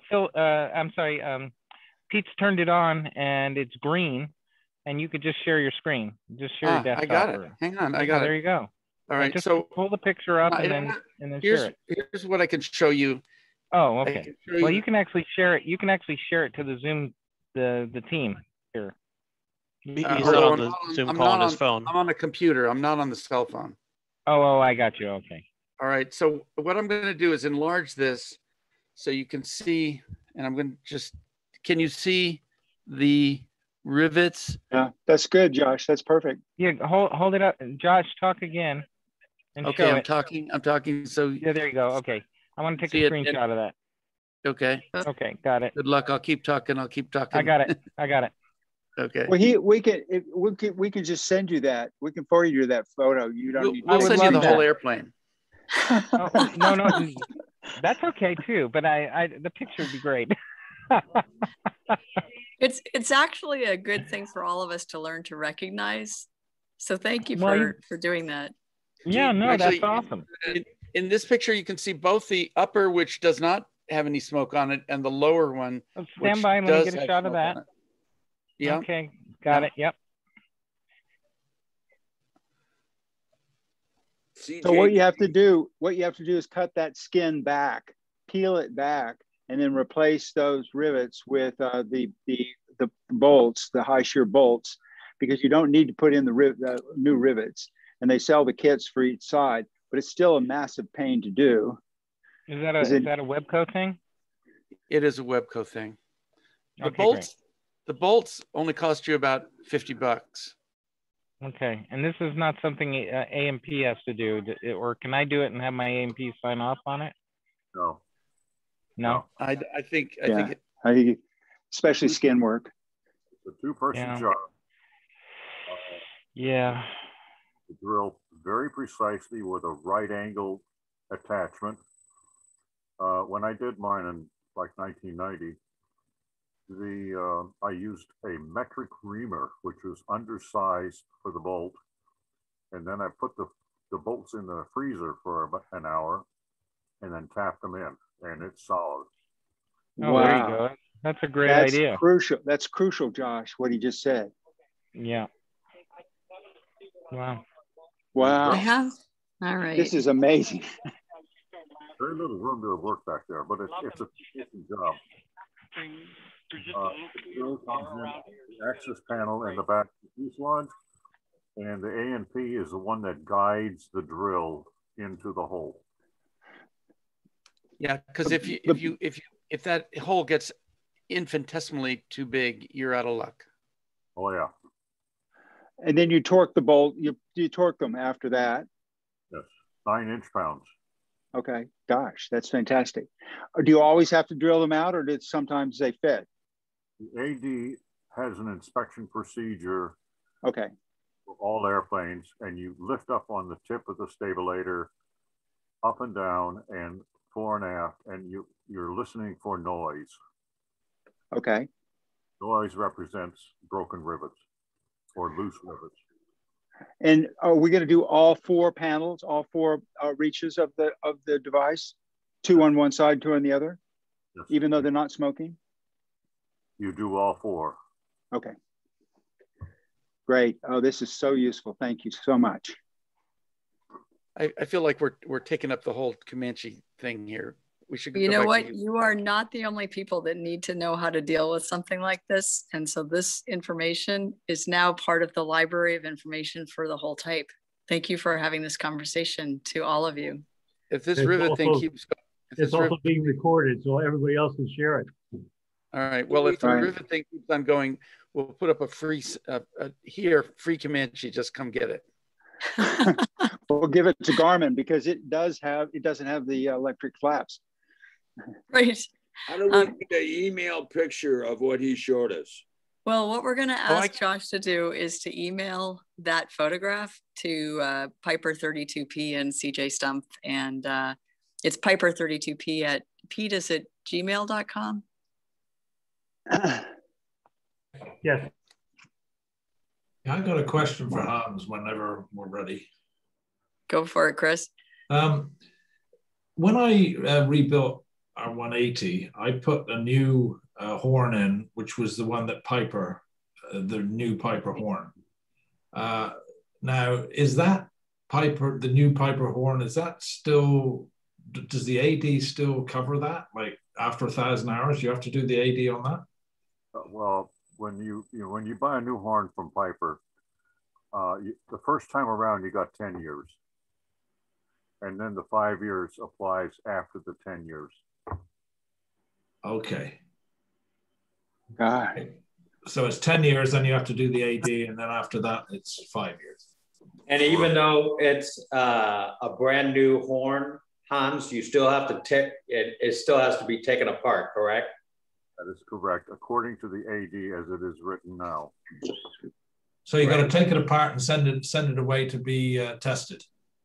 Well, you can do it. Your mechanic should be able to do it with a dye penetrant test. That's all that's required. Yeah, the dye penetrant. Yeah. Yep. When that horn is put back in, how much time do you have with that original horn if it proves out to be okay on the first go round? On a new horn? No, on your old horn. If you put your old horn back in and have had it tested. Yep. And put 5 years. In, how many years? 5 years or 500 hours. Yes. Is the AD requirement. Wow. Yep.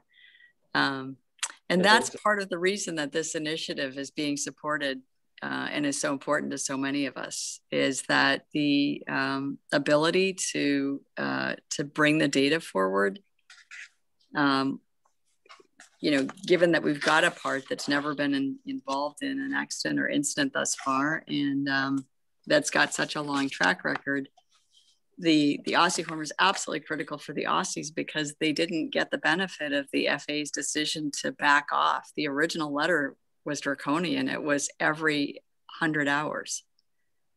If you can imagine having to take your airplane apart every 100 hours. So the Aussie horn was critical for the Australians. And as you said before, if you do the Aussie horn, you're done.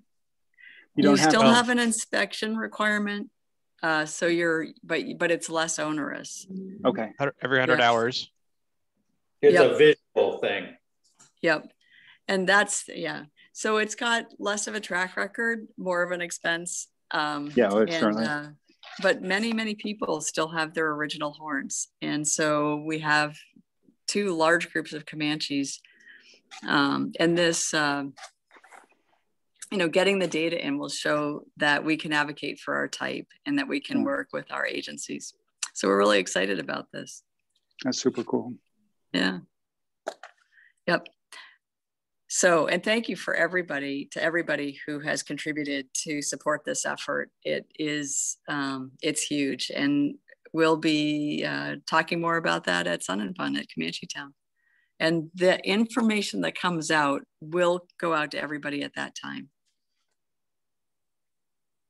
Or as soon thereafter as we can. I feel like I want to talk to Hans and just say, be like Sam Kennison. Say it. That this is gonna be reneged. Sorry, had to throw that in there. We all feel the same. Go ahead, Hans. Yeah.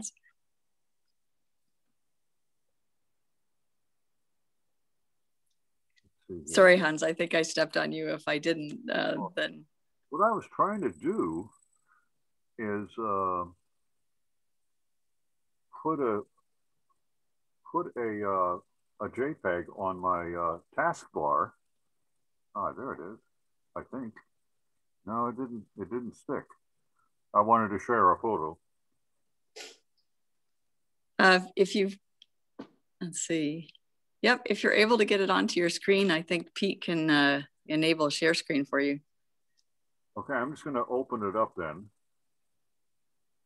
And this is the teaser. Let me put it. Say it. Anybody see that? Not yet. Not yet. No, you've got to share your screen for the with the blue frame. Click on the blue frame desktop. It says once you do share screen. Okay. The little green button at the bottom. Yeah. Well, I see taskbar. I don't.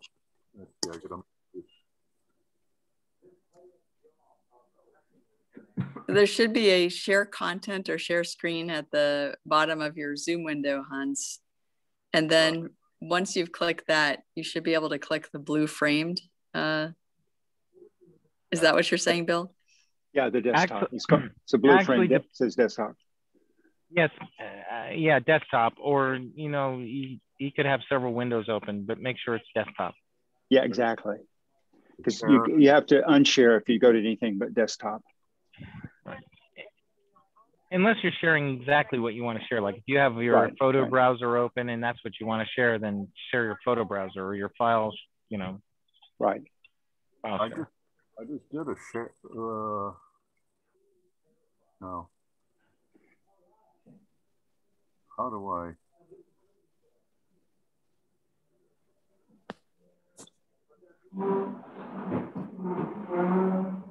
We got it all.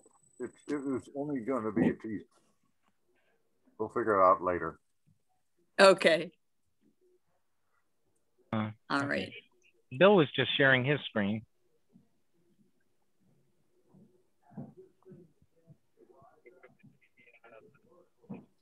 Yep. So I do not have the Aussie horn in my Comanche. I actually don't know which one I had, but it's the one that was 337 and approved and all that. I don't have that in front of me, but sorry, I'm in a group of people here. Okay. Let me move away. Anyway, what is the inspection time on that? And is the smoking rivet problem prevalent with the other than the Aussie horn? The two are separate. The two are separate. The two are separate, and I think it's the smoking rivets are pretty rare. Okay. Well, this, things like this have me concerned because this airplane actually, Kristen Winter worked on this airplane for years with a prior owner. And I purchased the airplane anyway, because it was like, after all the Comanches I went through to purchase one, this one was by far the cleanest and the best one I could find. It had its fair share of problems. And at one point I shared with CJ my taking home story of everything failing in the dark. It was a lovely story. I live to talk about it.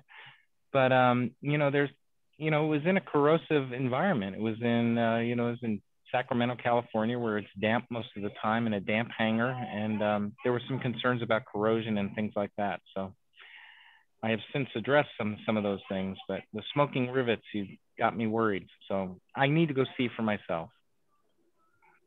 They are really hard to see. And you might do what Josh said, stick your camera in there, take a flashlight, a mirror. They're really hard to see. That's why the mechanics often say they're okay when they haven't really inspected them, I guess. Because ours have been fine forever. And obviously have not been fine forever. Yeah, these are times when I wish Bert Lewis was on the horn with us, or on the Zoom with us. That was a joke, by the way. Yeah, yep. On Amazon for about $10, there's a very cool flashlight with a, it's on this bendy metal thing. And so you pull the bendy metal thing out and the flashlight's on the end, and then you can poke it into strange places. You do have to form it. It's not like an endoscope, but sometimes when I need to look in odd places, I use my flashlight with the bendy thing and my cell phone camera to take a picture and magnify whatever the flashlight's looking at. That's all right. Excellent. I actually have an endoscope for looking inside the cylinder and stuff like that. So I'm going to stick that back there and see what I see. Let us know what you find. And did you get your endoscope on, did you get the sort of inexpensive couple hundred on Amazon, or did you get like a medical endoscope that you repurposed? No, I got some cheapy. I got two for the price of one, $79 or something. I don't even know. There was some odd brand, but they're Wi-Fi enabled. So you hook them up to your iPad and you can actually see what you're doing, and then snap a picture on your iPad. So kind of cool. They were like, I want to say it was $79 for two of them. I have a feeling that you may have found something a lot of Comanche drivers might want to have. Would you mind contacting me afterwards, and we'll see if we can arrange to get that available to the group? And we'll be talking about how to do that in a few minutes. Okay. Let me go back in my Amazon purchases and see when I got that. Perfect. Michael, thanks. And we'll look forward to all getting endoscopes. More ways by the way, on the name tag issue, I'd probably go ahead and plan on doing paper sticky name tags, because I did get a hold of Jim, but he's not doing name tags anymore. He's passed it to another company, and I'll talk to them probably Monday at this point. And that's going to be a jam to get them to you in time for Sun and Fun. Sounds good. Right. We will prevail. And yes, so that any last questions about Tailhorn ADs? PJ Medella has just joined to talk about his fly-in, but first Matthew Smith is back to talk about the Comanche Docs library. But any last questions about autopilots, Tailhorn AD works? Yeah, CJ, this is Mark Knuckles. On the GFC 500, is there a pre-buy on that, or is it not for pre-buy? We wish. Garmin does not. Well, actually, Owen, what do you think? Any chance in hell? It might freeze over. Who knows? Okay. All right. Thanks. Yeah. No, that's just not something that Garmin seems to do. It has actually more than that. 20 years ago, Northeast did a Garmin, when the early Garmin GPSs came out, there was a group buy, And so we will make one last request to see if Wayne McGee wants to find out if the powers that be might be willing to play. And that beautiful 9090 pop that you can see there, that's the Garmin GFC 500 dress bird.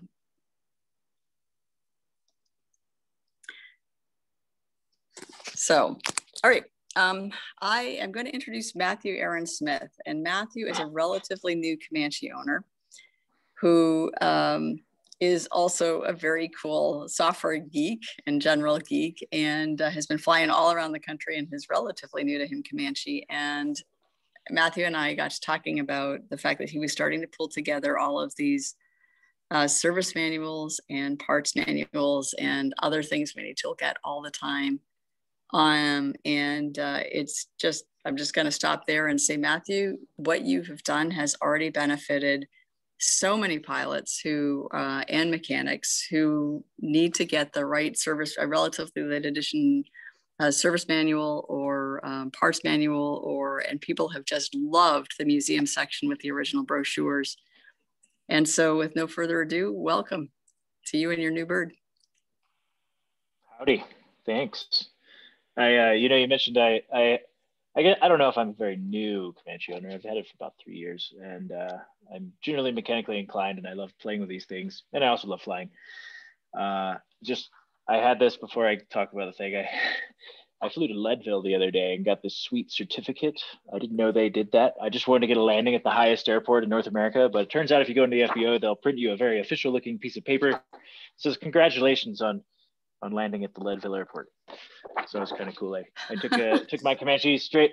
So I apologize. The website, I have a backlog of stuff. Thank you to everyone who's been contributing things. I have quite a bit of stuff sitting in my backlog to add to the site. But between work and everything that's been going on lately, I haven't had a chance to jump in and update that. But I will be getting to that shortly. But yeah, last week I finished annual, and then I flew my plane from Mammoth, California to Los Angeles to Taos, New Mexico, nonstop, and then up to Denver, and did a little snowboarding week trip last week to make sure that everything was good after annual. So let's see, I think I can share my screen. I guess we'll just do a quick walkthrough of the site for those who haven't seen it, and if there are any questions or anything about it, I'm happy to answer those. So it's a pretty, it's nothing flashy, but as people submit things and ideas, I've been adding sections to the site. Generally, when you land here, there's 2 ways you can access the site. Hopefully, easy to remember is pipercomanche.info. Just in case something happens to that copy, the exact same information is mirrored over at the Northeast Comanche site, docs.northeastcomanche. Every time I update anything on the site, it automatically pushes to both of these places. So it doesn't matter which URL you have, they will both work. So the breakdown on the site, on the main page, as you can see, it's kind of a dumping ground that needs to be organized a little bit. But I try to keep a kind of a log of new stuff. So if you just drop by, you know what's the latest, and that's where I throw little credits. Speaking of new data, one of the more relatively newer things here, instead of having to email me or figure out how to get stuff to me, I have this handy new Dropbox link. And if you hit that, you get this nice little submission form, and anything you drop here shows up in a Dropbox, and I get a little email about it, and I can add that to my queue of work I have to do. So that should make things a little more streamlined. Down below this lengthy log of things, so I guess we're coming up on a year of having this. I think I did the first posting in May of last year, so that's pretty wild. The listing originally started with data from Piper's owner publications catalog. Piper has this nice PDF of all the stuff they provide, but then they make it hard to actually find the stuff. And that was kind of the impetus behind putting this thing together. I still haven't, we've had some talk about, there's a desire to create a version of the site that you can like run from a USB stick or something. The tool I use to create the site, I haven't found an easy way to do that yet, but I haven't forgotten about it. I'm still working on that. I'll get something up in the next few months. There were also, I think the next thing that will appear are some 337s in addition to updates to the museums. There was some stuff floating around. There was a lot of chatter about the ski box 337 recently. And I've received those files. I will post them. I guess I should give myself a goal of sometime in the next 2 weeks getting all that stuff up. I down lower on the site, I have I try to keep current a list of things that I would like to add to the site. So if you're wondering, you know, this is a good place to start. Some of this stuff is kind of hard to find. So I'm pretty good at hunting for things, and I've gotten a lot of submissions from people, but there's still stuff out there. For instance, I'm trying to get the full collection of original owners handbooks, and we've made great progress there. There's still a few out.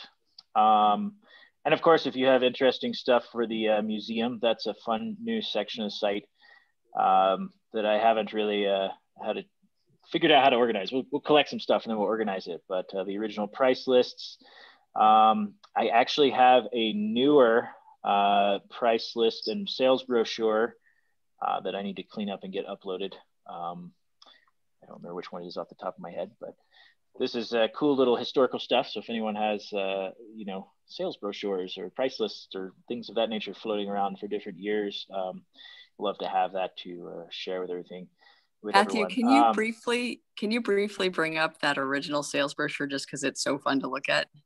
Yeah, this thing is really, really cool. So if you haven't seen it, this was one of the first museum submissions, and it's got like the classic, I don't know, it's awesome. Gives you all the, you know, marketing talk. Let's see if I can zoom out so you can actually see the whole thing on one page. Yeah, it turns out these are a little harder to scan because they're a little larger than your standard scanner. So I really appreciate this is a really nice high quality copy that was, I don't remember off the top of my head who submitted this, but he went and got it scanned at Kinko's. And so we have this great copy. Wow, look at that roomy cabin.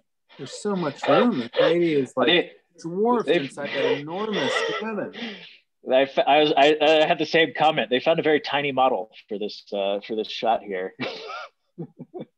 and same model I think for this picture here. It makes the Comanche look like a massive traveling machine.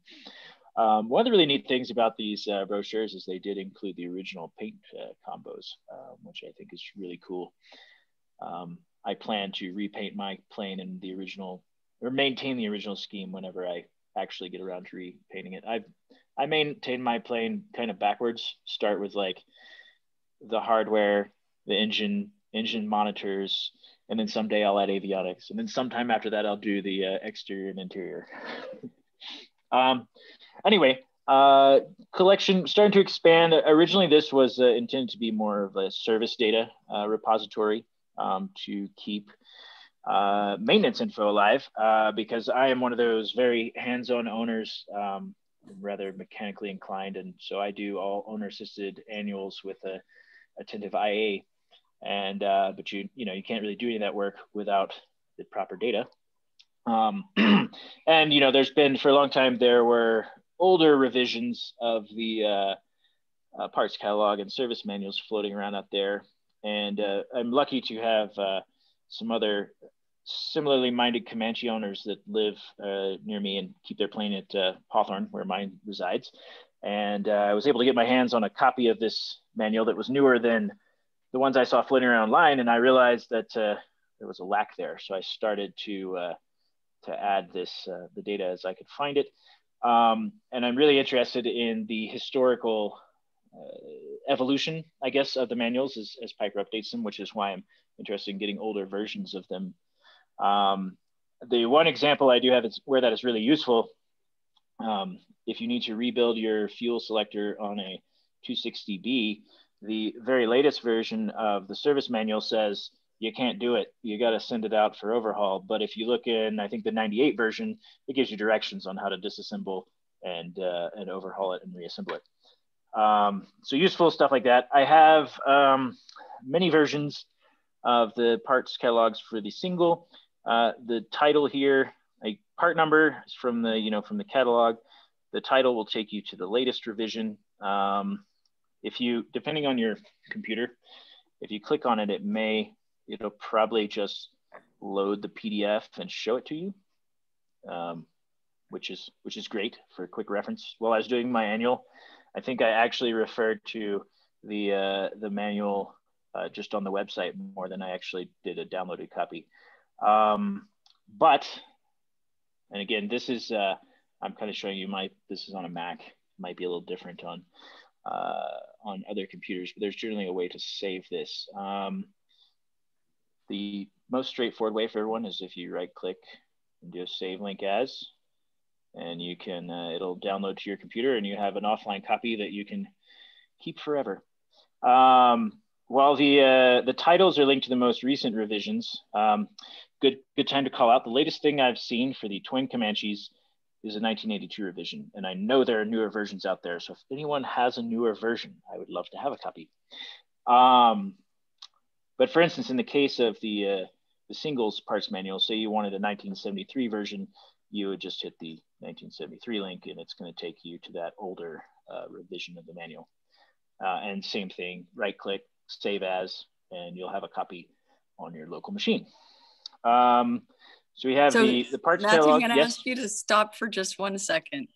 Yes. Does everybody get what Matthew's doing? Because you talk fast. Does everybody get how to save it to your local machine? Or Matthew, would you just do it one more time really slowly for those of us who are challenged? Sure.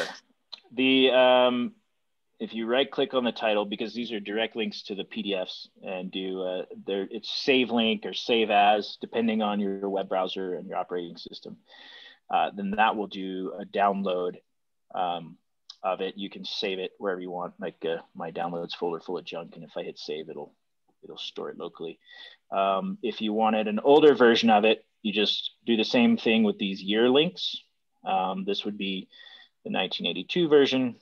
Save that copy, or if you click on it, it'll load it up here and you can view it directly in your browser. The phones should be similar. You can view these on your phone. Off the top of my head, I'm not sure exactly what. I think it's like a long press on the link and it'll come up with like a save to your phone or tablet. These are really great to have on your tablet. On your phone, because I use my iPhone all the time. When you open the document, there should be a box with an up arrow. And when you hit that, it's gonna, it'll pop up a list of either people you could send it to or things you can do with it. And typically you can save it to your books or your Dropbox or your cloud or drive. Another note, everything that I have, all the PDFs that I've uploaded to this site, I should, unless I missed something, they've all been OCR'd. You should be able to search, do like a full text search in here. Ooh. The accuracy of that, it could be off. But and some copy and paste. The newer versions have much better OCRing than some of these older scans. But yeah, they should all be searchable, copyable, printable, whatever you need to do there. So we have the first section, of course, is your parts catalog. The second section is your maintenance manual. Same exact setup where the link here takes you to the most recent revision, which would be 2009 here or 1998 here. And the older versions you would get by using the link. Oh yeah, another thing that I've had a surprisingly difficult time finding is the inspection report for the twin Comanche.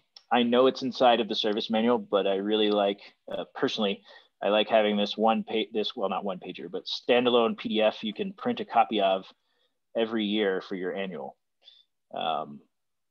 That's just a nice little extra thing. So if anyone happens to have that report for the twin Comanche, that would be great. Send it on over.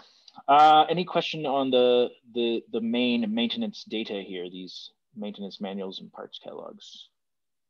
Matthew, I'd like to relay a question from the chat window. I know you have a list of things you're still looking for. Can you show us where to find the list so that we know whether something that we might have is something you need or not?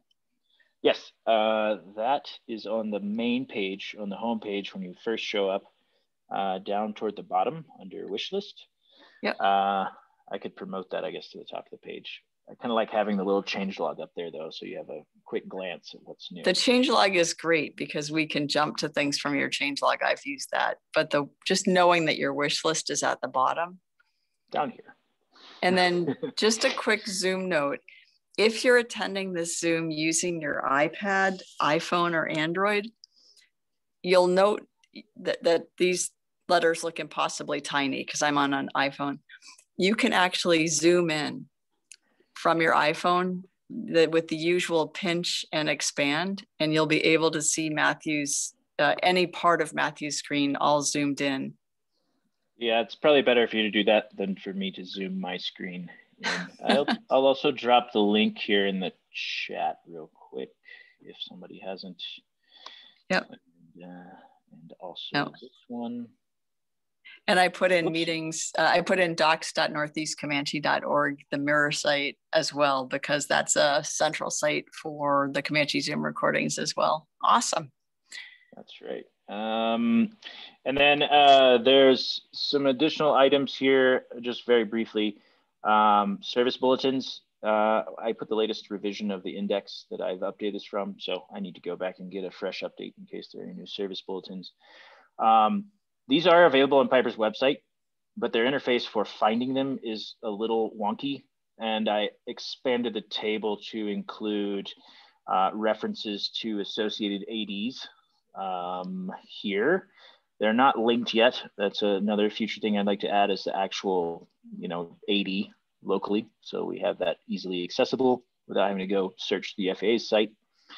But this gives you all the service bulletins. I think I have every single service bulletin. Yes, I have every single service bulletin that has been published up to my last update. Now, that doesn't necessarily mean every single version, but at least the latest version at the time. I don't have, sometimes there are historical versions. I don't have all of those.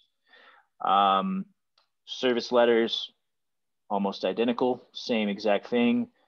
All the service letters. Oh, in case it wasn't immediately clear, the service letter number or service bulletin number is linked to the PDF. So you click it, you get the PDF. And just like on the service manual page, a right click on that link and a save as will download the PDF to your local machine. Fun stuff. These are all the handbooks / POHs that I have collected for the Comanches thus far. Compared to the state of this list 6 months ago, we are doing awesome. And this is all contributions from the group. The majority of these were submitted by the group, not things that I found out on the internet. So that's really cool. In the case of the, I think this is the only plane, the 1962 to 64 1A and 250 is the only one where I have 2 different revisions. I'm a little less concerned about collecting multiple revisions here, but if you have a different year version of one of these books, I'm happy to archive that here. So you can see I'm still missing a few, and if you have them, that'll be awesome.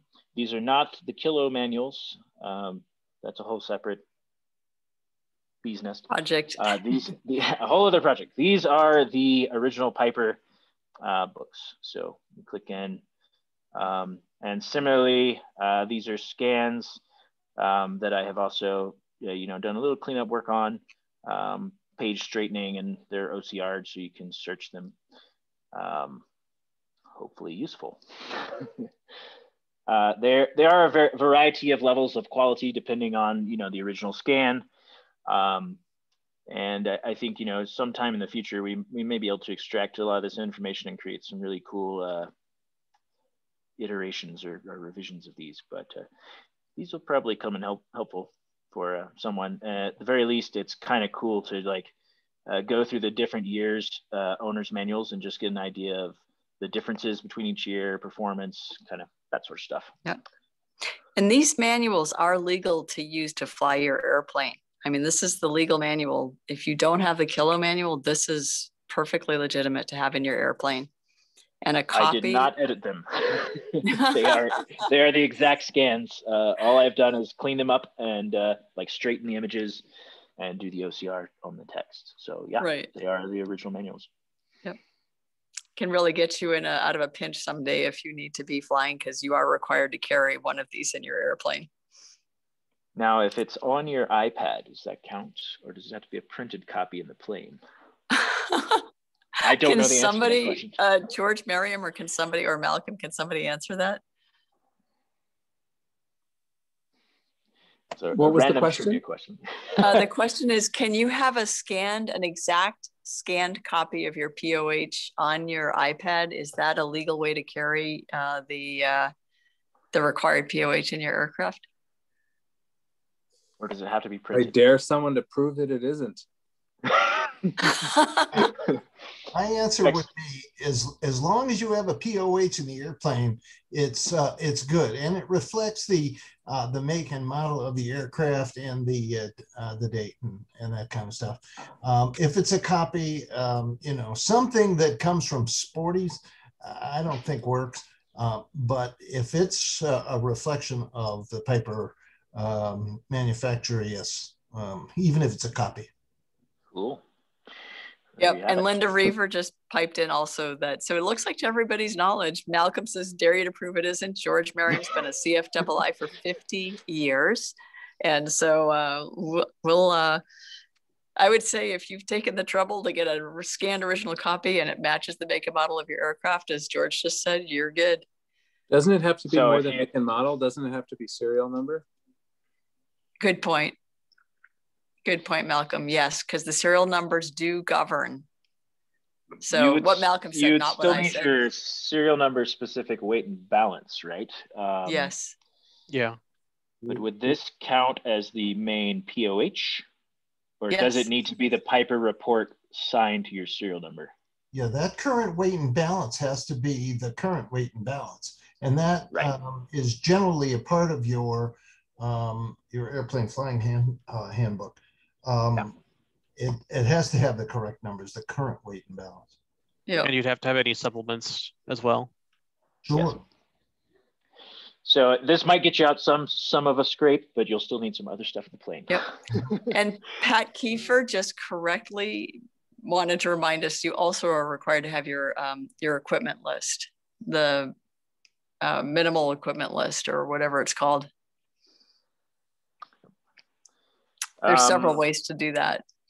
Yeah, I think I have one of those.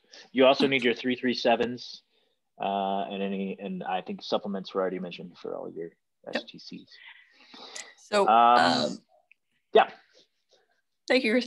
Matthew, one thing, can you go back to the place where you had the service letters and or service things where you had linked all? Yes, that. The reason I want to draw your attention to this is this may save you money because it will save your A&P time. And Chris and Matthew, you just created this. This doesn't exist anywhere else. Is that right? You went through and pulled out all of the references and made a table out of them? These are available on Piper's. This is a combination of data. So this is, I started with a service bulletin and service letter index, which is out of date. So I need to get a fresh one. This was last May, so I'll generate a new one. Piper has a PDF that has a service letter index, which has a table like this in it. To find the actual text of the letter, you have to go to their website and use this thing. And it's not the most straightforward, easy single page way to view the publications. So I kind of grabbed, because you have to go through this list, and you have to click on one of them and it loads up, and then you can view a PDF, and then you have to do this, or you could just come here and they're all on a big table and you can just click on them directly. You can search directly through the text. basically have a script that goes through the return from this website and then downloads all the PDFs when I do a refresh. So the reason that I wanted to really emphasize this, everyone, is that Matthew's on a really high-speed connection, and you saw that little hesitation when he went into the Piper website. Our A&Ps are typically not always on super high-speed connections, and don't also always have the know-how to go in and pull out all this stuff. So here it is all in one place, and it may save you time and money to either point your A&P to this. This is a free service. Or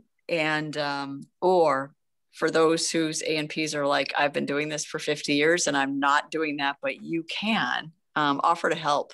And you may find your bill is, you know, if every hour is $100, you may find your bill is hundreds of dollars less if you can provide this kind of support to the people working on your airplanes.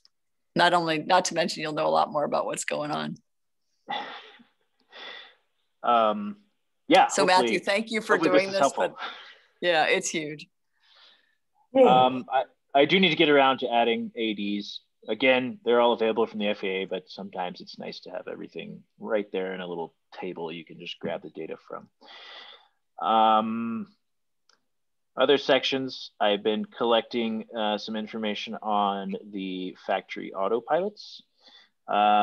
These are actually service manuals, which, you know, if you're still flying some original Piper, say the pitch trim, this is the service manual. Might help you keep that flying. Mm-hmm. I'm still missing a few of them, but I have these three here, and I have some of the Century info that was submitted, Century 3 POH installation manual and service manual. Then of course we looked at the museum already. The final thing I have on here is just a little Comanche related stuff from the FAA, the TCDSs, which I pulled last year. I need to collect the additional ones for the propeller groups. But your engine and airframe TCDSs are here. Just for quick reference, these are of course available from the FAA, latest revisions. Not that I think our TCDSs are changing very often. I guess I was kind of surprised that the latest revision to the TCDS for the single was 2006.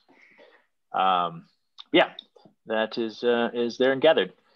And as I mentioned, 337s, I'll start adding a place for that. That will hopefully be something helpful for people looking for supporting documentation for modifications. Any questions or things you want me to go back over because I went too fast? I know I talk a little too quickly sometimes. Cool. This is just totally awesome. It's amazing. And I've just been looking at the sales brochures and stuff like that. I think you've given us all hours and hours of stuff to look at here. Thank you. Thanks. You're welcome. And I think it was Les and Michael that sent me the two pieces in the museum. And as I mentioned, I do have another a newer sales brochure I need to add. I think it's the B model sales brochure. So Matthew, wish me some time. Hey, Mike. Matthew, Mike Newman here. Yeah, I'm the one who sent you the sales brochures. And yeah, and I had a question about the, so we've available two different revisions for our POHs or our service manuals. What would be the advantage of downloading anything but the latest revision? In general, I would always go with the latest revision. In general, I'm interested in collecting the historical revisions just to have them for comparison purposes. The one example I have of a really useful time to have an older revision is that the rebuilding of the fuel selector on the 260 60 model now, and where you're supposed to be using the latest service data. But when it's just a bunch of O-rings you're replacing in the fuel selector, it's nice to have a set of directions on how to do that instead of having to send that off for overhaul somewhere. Let's see if I can find that. But yeah, basically the 2009 revision has a change bar and says, remove the whole unit and send it out for overhaul. But if you look one version back, it says, take the thing out, take it apart, replace the rings, lubricate everything, make sure you don't lose the little balls, put it back together. So it's exactly what I did. Okay, good. Thank you. So I hope I have this like pipe dream of someday extracting the data from these service manuals into more of like a web page format where maybe you could have inline history, like you see the latest version, but maybe there's something you could expand to see older language there or something. This vague idea. I haven't really formulated it, but that's generally why I'm trying to collect all the versions if possible. Right. Matthew, great job. Absolutely great job. And on everything, on presenting, on pulling this all together. For years, I was like, hey, can somebody make this searchable on all of these documents, the POHs, and although and some people are like, can you make it an app? We haven't quite gotten to the app yet, but this is it. These are OCR documents, and getting really good OCR on some of these old things is non-trivial. So the high quality scans that everybody's been providing and that you did, the way that you've straightened things out, OCR'd them, made them searchable, made them downloadable, it's been the answer to so many people's prayer. Thanks. And yep. So I guess I went out and made something that I thought would help me out and could possibly help everyone. And helped everybody. Way to go. And we found you and we were like, oh my gosh, are you serious? Can we host this for you? This is amazing. Come and talk to us about it. Get the word out. So there's tons of people texting saying thank you. What's your phone number, Matt? Phone number? I can put it in there. Here, I'll put it. You want me to put it in the chat? Let's see. I'm sorry. I see some messages. I haven't replied to everyone yet. All good. Too busy talking. We are getting really close to 9:30, and we have one topic that I'm going to do what we call a drive-by shooting, which is a high-speed overview. And then I think we should probably take this up at another Zoom after Tracy Ligon next week talks about aircraft appraisals. And Tracy's a really experienced Comanche driver. He's owned several and a long-term aircraft appraiser. So it'll be really interesting to hear his talk. It'll be great and awful at the same time. And we can also talk about why the values of the Comanches have been going up and taking a pretty steep rise in the last year. And that'll be fun too. Any last questions for Matthew on this really, really critical capability? And I got a nice picture of my boob in the reflection.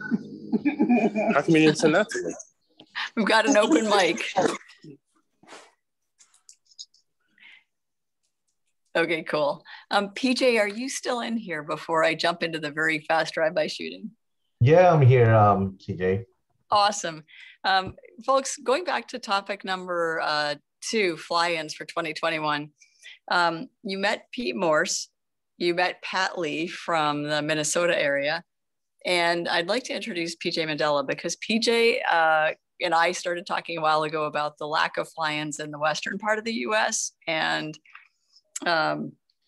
I have to say, PJ, that we talked about like, well, for the first one, what do you want? Like a really big wide strip because, people initially there was like, hey, do we want to go to Catalina Island? And I'm like, oh my gosh, you really want everybody to come. So you pick something that there's just no question that you're going to make it in and out if you can fly a Comanche at all. And what you did and what you made was brilliant and greater than, gosh, I mean, just really cool. So, and PJ's also working on some very cool stuff for making landing gear more efficient, making that available in group buys. So it's a real pleasure to introduce you. You've got so much going on. Yeah, hey, good evening, guys. This is PJ. I'm out here in Phoenix, Arizona. Sorry, my camera does not want to take a picture of me this evening, so I'm going to have to go without video. With that said, CJ, thank you for introducing me to the group. When I looked at a lot of the fly-ins that the East Coast guys were doing, I was sitting here going, why isn't there one on the West Coast? You know, I was kind of being envious and a little bit jealous, I guess. But then I reached out to CJ about it, and she mentioned, you know, how to go about doing this. So I said, okay, let me put something together. And I got some documents. And then, you know, thank goodness for the modern technology with Facebook. One of the guys I connected said, hey, why don't you create a little group on the Facebook? And we just named it Southwest Piper Comanche Group. And I put it on, and I didn't think I was going to get a lot of response to it. But to my surprise, the first flying we did, which was in Kingman, Arizona, and like CJ was saying, I wanted to select a big, long runway where, you know, you don't know how the skill level of every pilot is, how frequently they fly, and the restaurant, of course. So when we looked at that, that was the most ideal airport. And to my surprise, we had 16 Piper Comanche show up between PA 24 180s to 260s. It was a great gathering. As an introductory type of deal, I printed some t-shirts for the guys. That was great. So we had a huge turnout. It was really fantastic. And then immediately they were all asking, hey, when do we do the next one? So we put one together in Sedona, Arizona. And again, we had about 15 aircrafts. I mean, it's just fantastic to see all these guys show up, and so much information they have, so much knowledge, a lot of experience in their own planes, you know, techniques of how they land versus all the modifications and mods they've done. It was just a great wealth of information to learn. I'm kind of a novice to all of this. For me to meet up with these guys was just phenomenal. It was just exciting. And so we had our third flight, and I think we're on to our fourth one this Saturday, which we're all flying to a place called French Valley up in California. Looks like we've got 10 aircraft signed up. Usually there's at least 2 in aircraft. So I'm hoping it's at least 15 to 20 fellows showing up, you know, ladies and guys. It's just a fun group of people. And our only agenda is have flyouts, get together, have lunch, chit chat, you know, and talk about what's good, what's not good. And then we all fly back home. So it's been super fun. I mean, it's, we hope one of these days, even the West group can actually go central and to the East, and you just make our way and meet up a lot of the guys that are even on this Comanche Zoom. So it's been fun. I don't know what else to say other than it's been great fun. And some of the older group guys that used to be part of the Comanche group from years back are signing up and flying with us, which is very exciting to see. So yeah, CJ, thank you for leading me in the right direction. And I can't imagine this. I actually have 55 Comanche drivers signed up on this group now. It's just phenomenal. It's just phenomenal. So if you guys are anywhere nearby, I'd love to welcome you, you know, come fly with us and share all the wealth of information like Matthew has put together. I'm listening to him and I'm going, wow, this is a great portal for Comanche drivers to get on and learn a lot of things. It's good deal, man. Thank you for doing that. I appreciate it. PJ, fantastic job. And I just want to say that part of what was cool is, like, if you look at Pete Morse, who's been doing fly-ins forever, we used the work that Pete and Ron and Lynn Ward had done and I conveyed that information to you, PJ, and then you did something even cooler and different with it. And so it's now we can share with each other our discoveries and make it even better. And as we get these groups starting fly-ins all around the country, and renew our directory so that when we fly cross country or overseas, we can all find people to hang out with and stay with and call for help if we're flying a long way and we're like, oh my gosh, something happened that I didn't expect. So this is this renaissance of community, of collegiality, and of just, you know, neighborliness, helping each other. I don't want to sound all motherhood and apple pie, and I don't mean that at all. It is essential to keeping us going. So thank you for what you're doing, everybody. That includes Pat Lee, PJ, Luca Marin, it's 3 or 4 in the morning there right now. You know, there's a bunch of people that I think you'll be hearing from soon in different parts of the country that are starting to, Michael Koff, who just bought that strip and will be starting a fly-in. So Russ Wright started doing fly-ins in the South, and that's been starting to get people going. Part of the reason I want to emphasize how important this is comes from Kristen Winter, who I asked several years ago. Kristen, the Northeast is an old, you know, brick and mortar company. It's about to have its 30th anniversary. And it's a lot of work. I mean, the work that Pete puts into keeping the website going, the work of doing, you know, our annual reports, all this stuff. We've got Facebook, we've got Delphi. Do we still need the Northeast? And she said something so wise. She said, when people have met each other face to face, they treat each other entirely differently in the electronic world. It is more civil. It's a more professional interaction.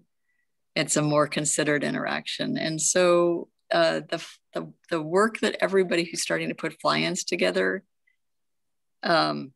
is putting in these relationships we're creating. They actually, I have a hope, and I don't know what y'all think, but this may be important not just for our airplanes, but for our world. So there you go. Any comments?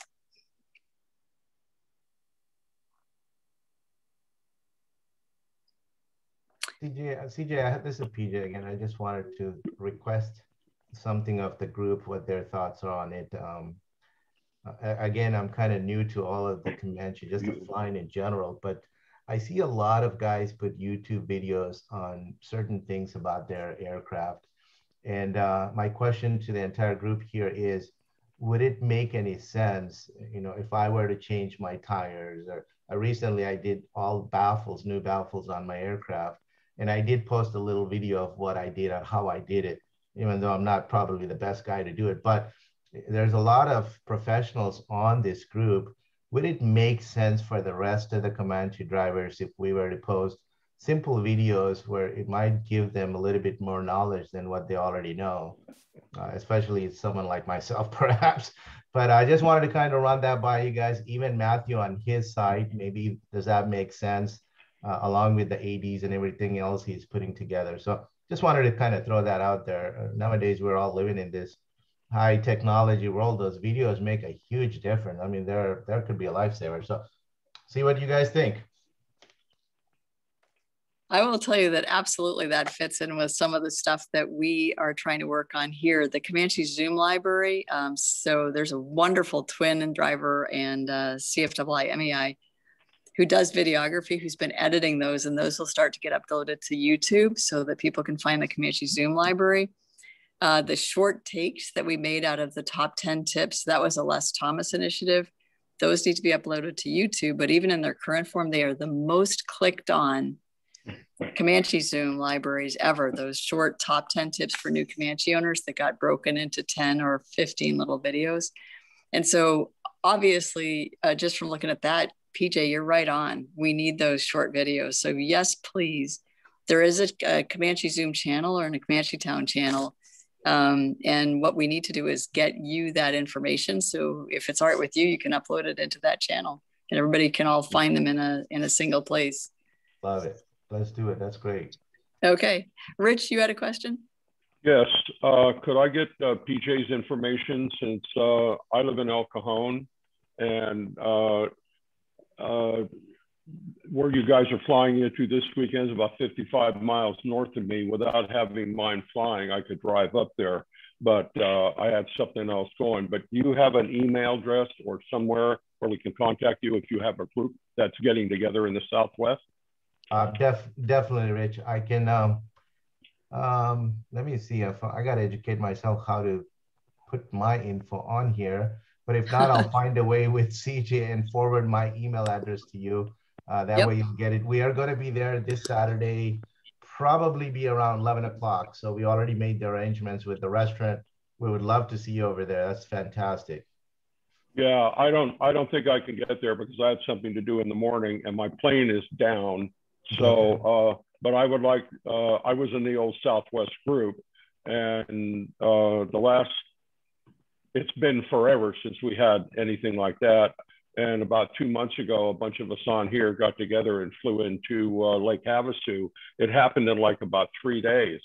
And there was about 17 people that said they were going to go. I hitched a ride with another guy. And by the time we got through parking planes in there, we had 36 airplanes from 7 states. And the restaurant, we helped them out. Boy, did we help them out. I think some of them were able to retire. But I would like to get, if you have a group that's together in the Southwest here, I would like to be part of it. Yeah, Rich, I just sent you my email info. I'm going to send you my phone number. You should be able to see it on your screen. Yes, I see your email address, and I can just contact you by email. You can send me phone number. Okay, I'll take it. And so there we go. I'll be in touch. Thank you. Awesome. Fantastic. Thank you.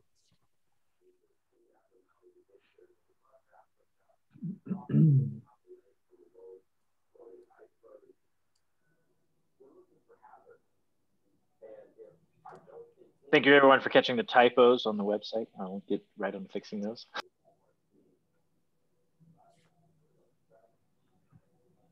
The thought that counts. It is 9:41. Pete, do you want to quickly bring up any last questions for PJ on the fly-ins there?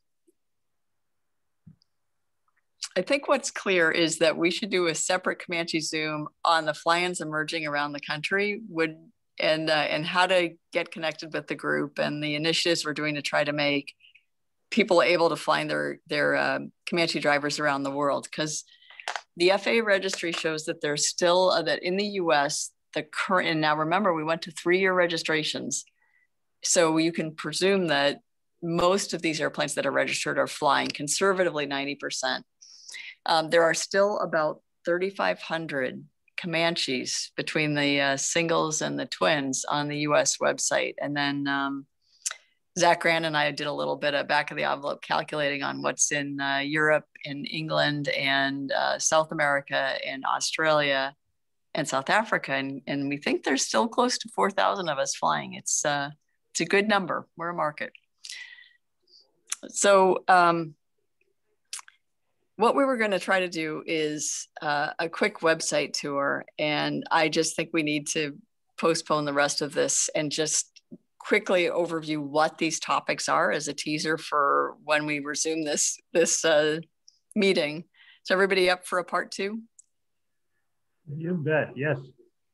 Okay, so in brief, go ahead. That would be great. Okay, super. I'm going to very briefly just discuss number, and I do want to stop for how to support these projects because if you are here in the Zoom still and you've stuck with us this long, if you could possibly see it in your heart, the Comanche Zooms actually cost a fair amount each year because we got big enough to need the infrastructure. And so we started just paying for it with, various people. If you can donate to support the infrastructure, to support the Comanche Zooms, us volunteers are happy to volunteer the time.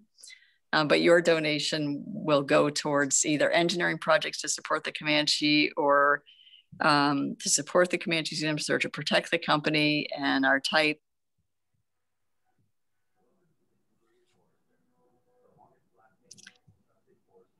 And to find out how to donate, there's a Venmo account. If you do Venmo, you can do the Venmo app from your phone, and that's at Northeast Comanche Tribe. When you do it, just put a note in your memo line that says what you want it spent on, whether it's the legal defense fund, because some people over the ICS sued the officers individually, but more importantly, like engineering projects for the Comanche, like the tailhorn AD research that Hans Neubert mentioned earlier, strut housing research that we're working on to make that part available so that the twins don't have such a scary situation. And a lot of other projects like this, a marketplace so that all of the people who are innovating can just bring their products forward. Jeff Munford, I think, was here tonight to talk about a very cool AC unit that he's working on. And PJ's been working on a DC AC air conditioning unit for your airplane. These are electric. You won't have to put ice in your airplane anymore.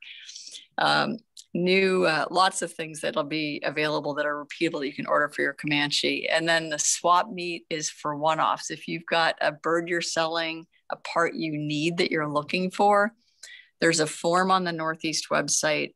So Pete, if you want to bring up the landing page for the Northeast Tribe, I'll just very briefly talk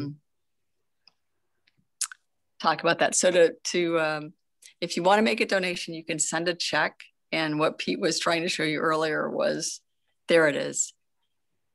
So if you just go to northeastcomanche.org and you click the tribe's offices page.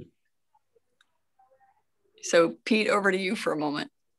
It's on the tribe offices page. If you go back to I can find it for sure. I got to go quick here. There we go. Nope. If you just go to northeastcomanche.org. Well, yeah. It's actually if you want to just bring people into northeastcomanche.org, that's perfect because that's what most people are coming in via.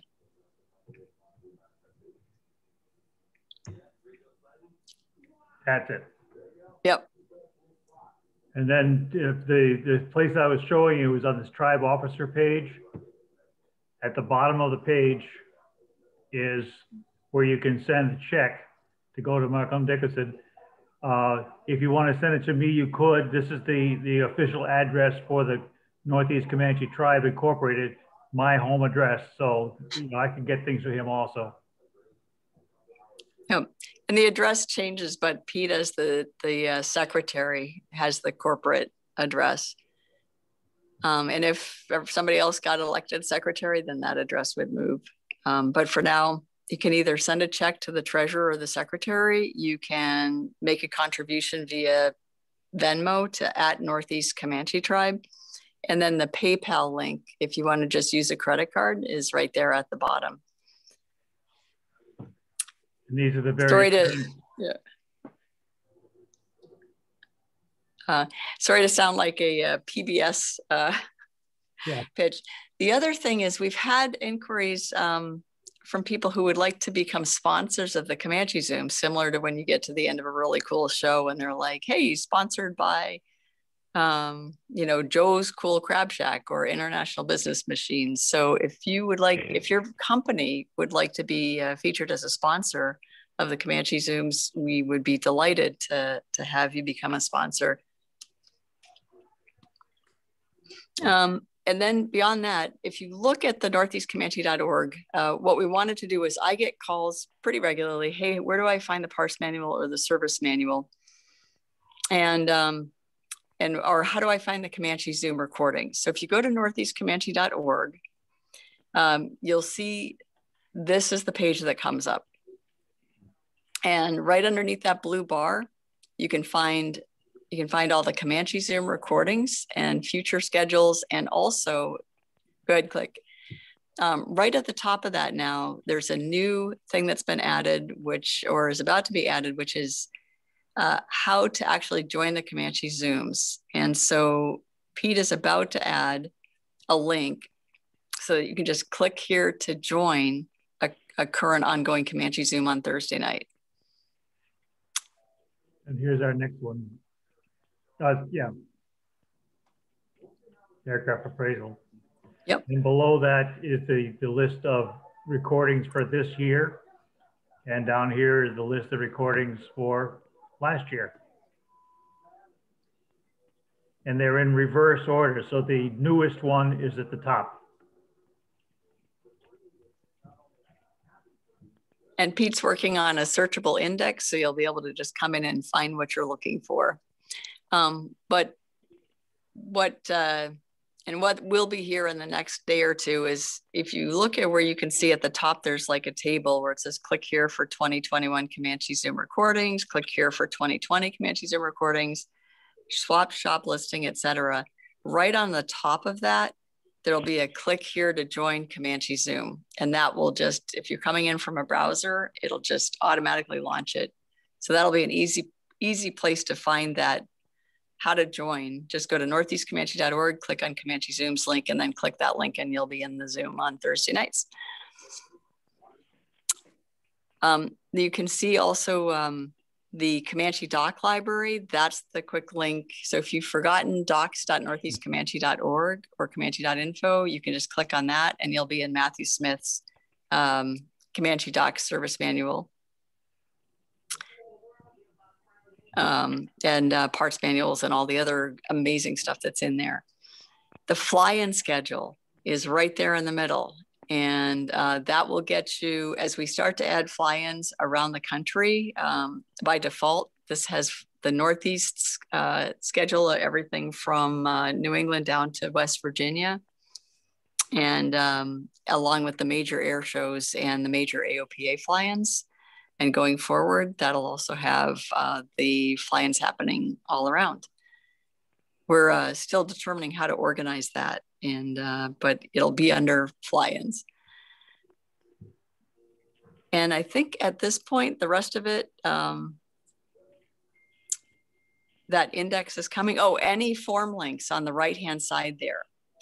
That's actually important. That's where you're going to be able to go to register for ComancheTown, whether it's at Oshkosh or Sun and Fun, or some of the Europeans are thinking we should be able to do ComancheTown once those great air shows in Europe start to become live again. So we're going to support them making that happen and hopefully go and meet y'all.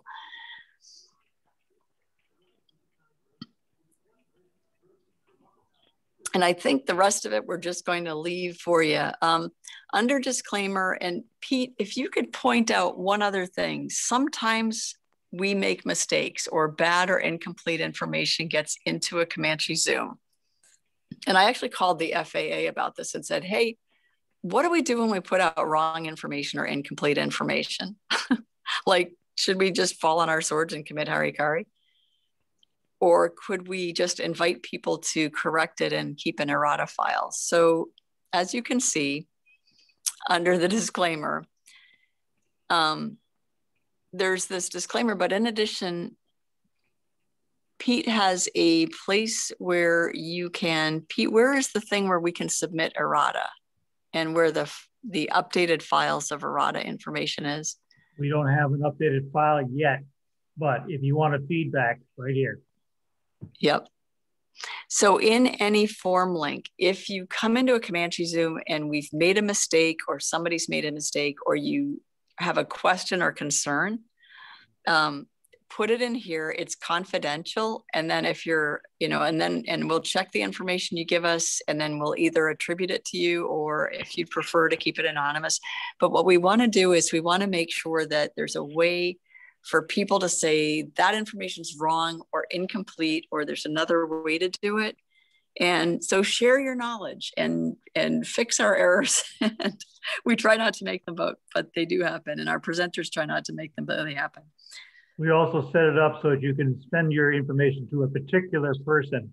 All of these can be checked. You can go to multiple people if you need to. So you can send it where you want.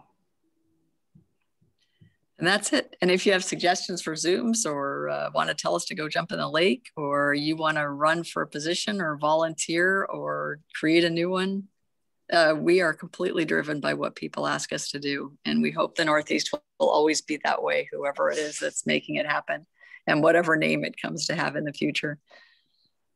Go ahead, Rich. Here's a picture. Let me get it centered here.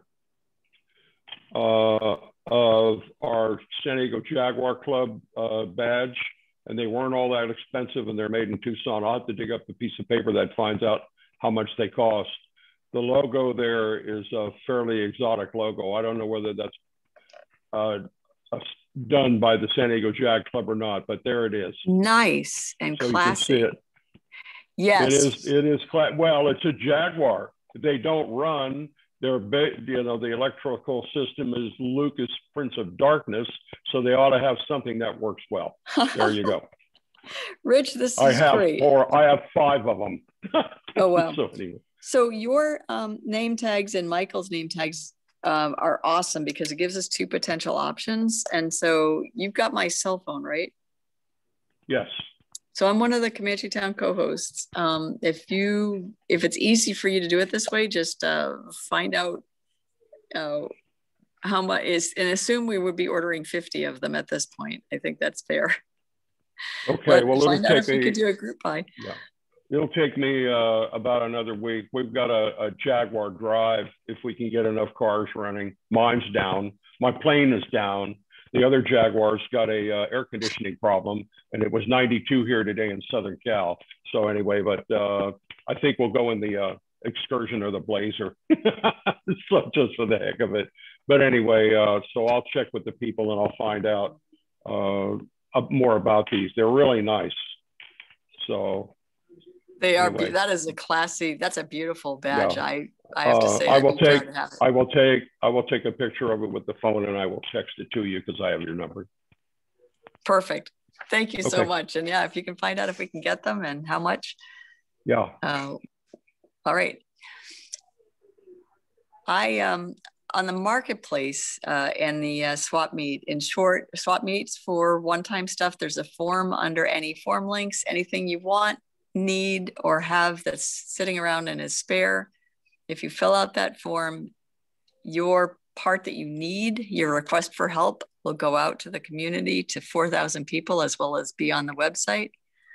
And if you have something that's sitting around your hangar that you think somebody else might benefit from, whether it's free or you want money for it, go ahead and put it in there, and it'll go out on that Comanche Zoom invite at the bottom. So every time you get that Comanche Zoom invite, if you scroll way down to the bottom, there's this big long list of airplanes for sale, parts wanted, parts for sale. Feel free to join in.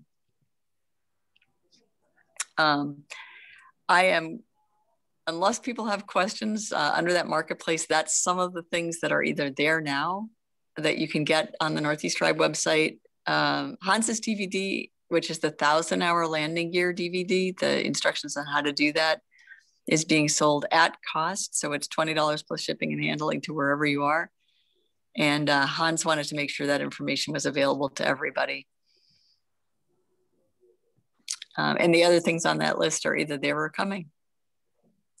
And with that, I am going to just stop, ask if anybody has questions or comments, and say we'll continue this in a part 2.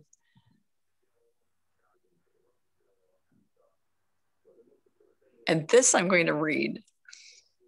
For everybody who's made it this far, this was something Zach Grant posted in the wee hours of this morning. For sale, PA 28260C, 10 cents major, new everything else firewall forward.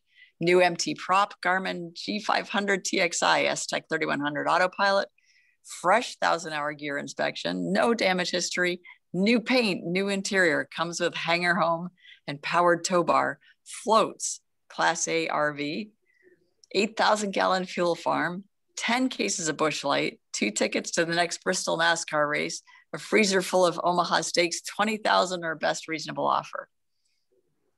And if you've read this far, you need to be told, April Fools. Oh,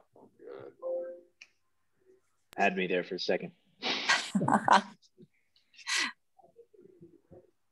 All right, everybody. That's it. That's all we've got to say for tonight. Anybody want to add or suggest?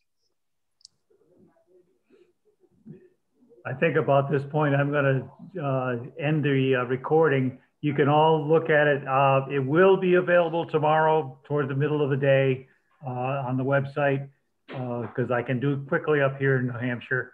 And I will be back next week to do some more. So with that, at the end, I'm going to end the recording. Just